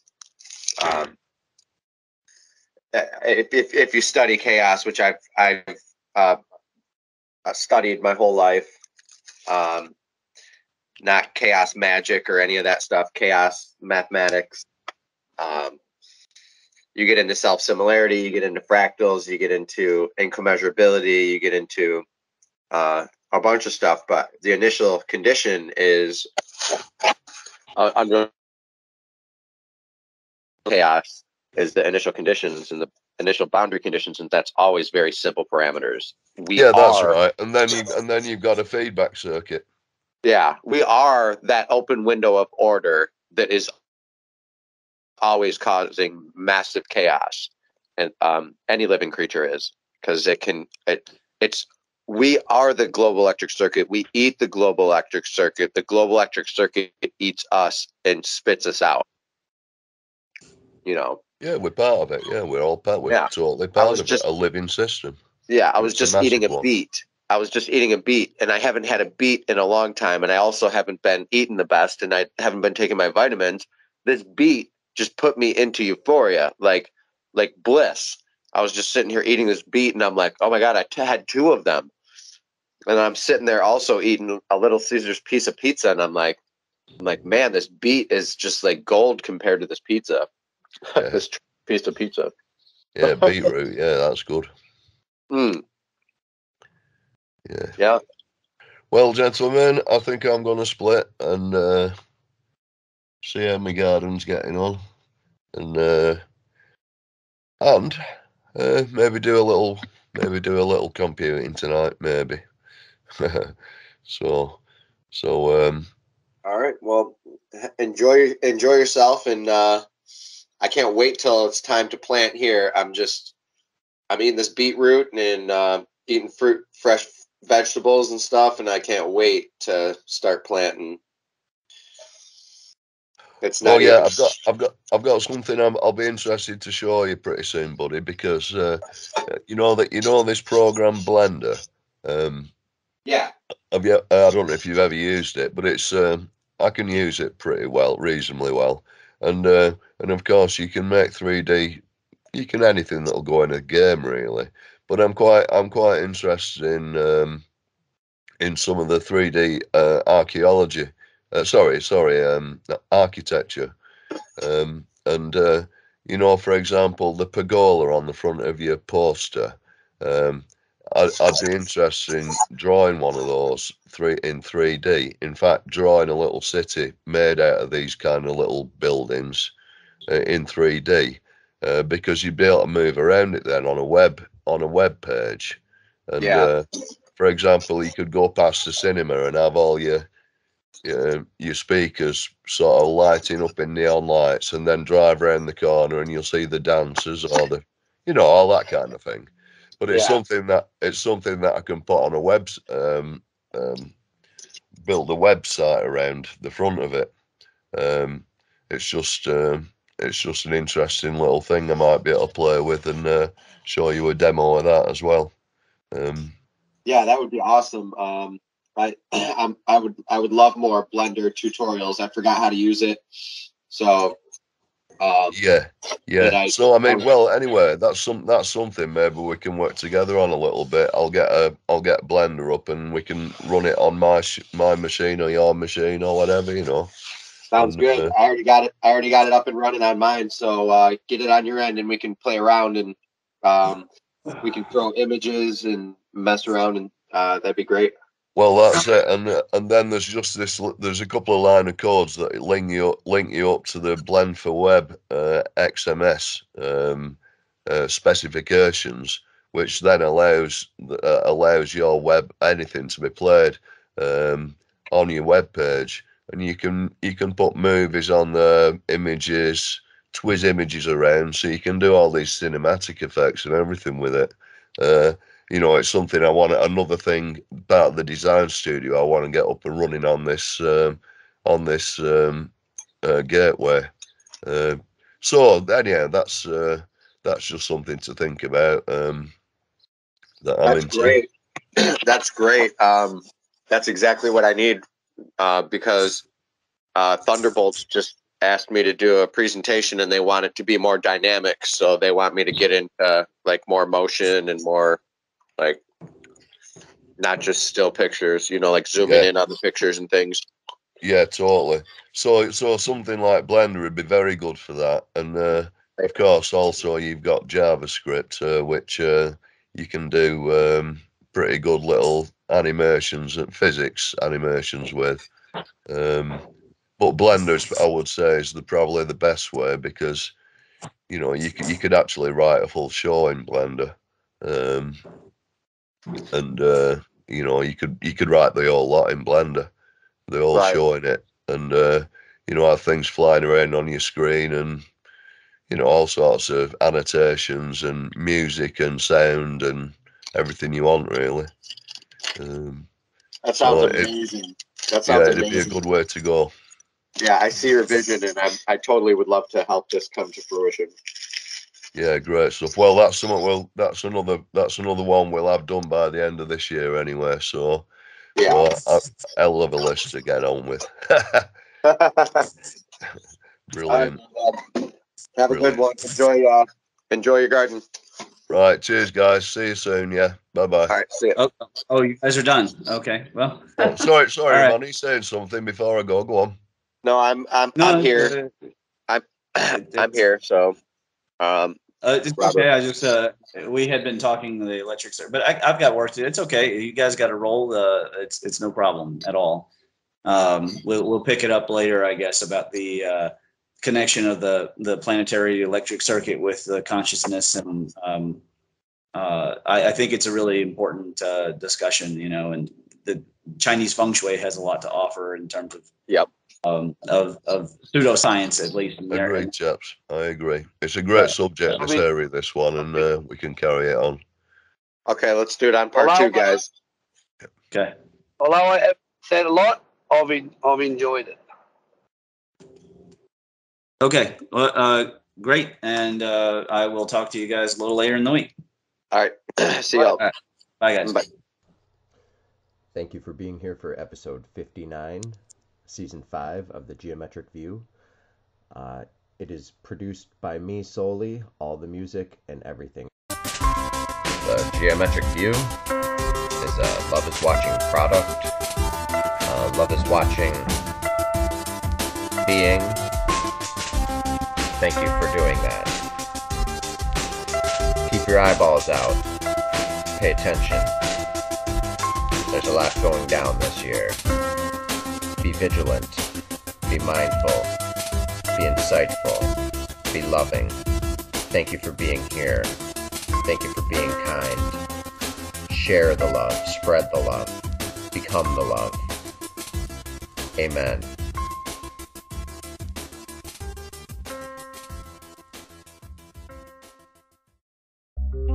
The 3D visualizations that you see here at the beginning and the ending here are done by Abyssal Dionysus.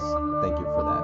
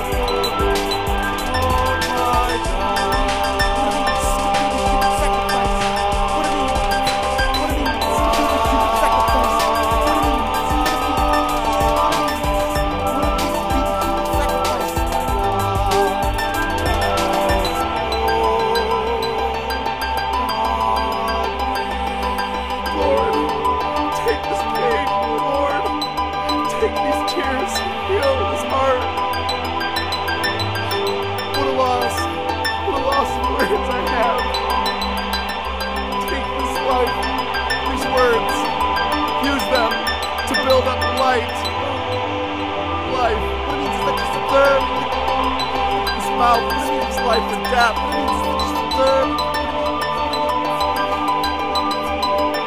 all of us. Disturb. We have hope. It means disturb your life. For the cause. Love. Life. Live it to the fullest.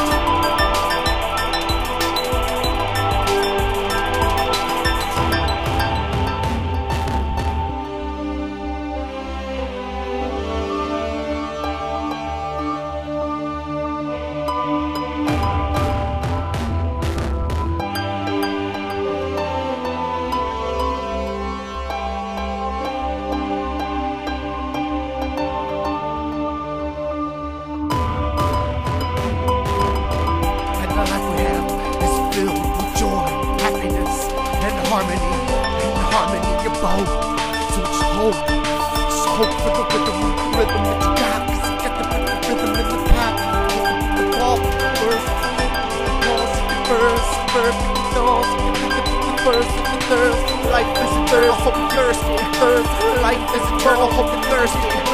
Life is eternal, hope and thirsty. Life is eternal, hope and thirsty. Life is eternal, hope and thirsty. Life is eternal, hope and thirsty. Life is eternal, hope and thirsty. Life is eternal, hope and thirsty.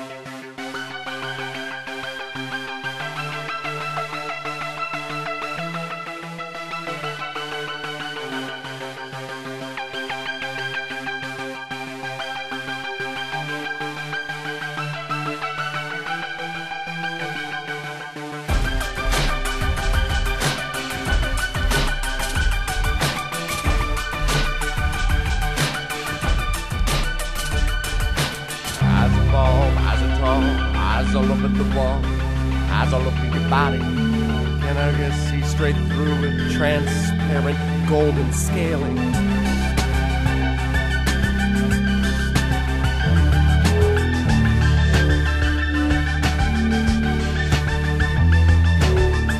The largest of the atom, let's embark on this because this is the journey. The journey is life. Take hold. Here we go. 3, 2, 1.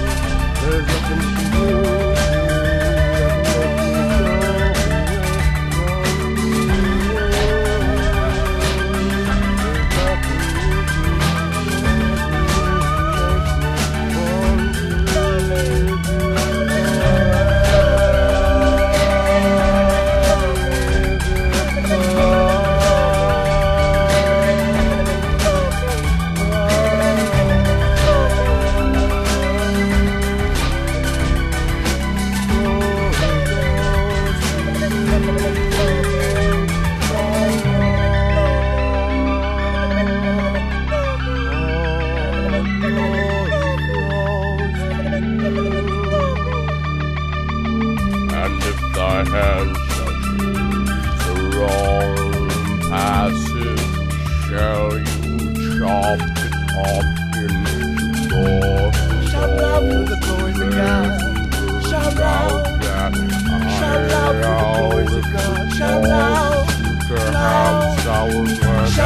for the glories of God. Shout loud.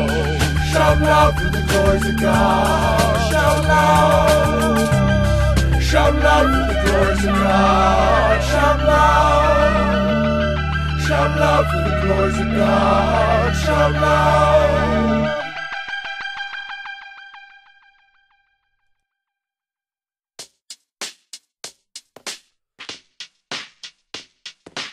Join us in the fight for Christ, in the fight to save lives. Surprise, submersible, so fast, the first, the last of baptism. Need to say more. Pay attention like the marrow in your bones, arrow in your back, arrow in your lungs, zero into the back, tertiary Christian neuron synapses, and narrow entrance into eternity. I'm a courier, a charismatic attitude, modern meters even meter, it might even be fun. Cider indeed, need nerds, you need nerds, need a virtue, need to be a reason. Feasibility to be a reason to be clean and sober, keys, open doors, signs of directions. Be the carrier of candlesticks, the man that brought you change. Every second you ride, until make the ribbon, you pivot, potential, you curve and cat. Could be cold, could be copycat, could be copy corpse, could be shorting your best. Could be micro actor, mackie normal, open-minded, itsy bitsy, freaking huge, a universal supermassive aspect of attached awareness. Aware of this all? Collaborative consumption. Are you aware of this all? Collaborative consumption. The new thing consumption. Collaborative consumption. Consumption. Get up now! Out of the boat! Drop! Where did this up? We don't got about a girl, but about it, not about a goddess spirit. Get up, what's up? Shut out, chop cross. Little fucked up.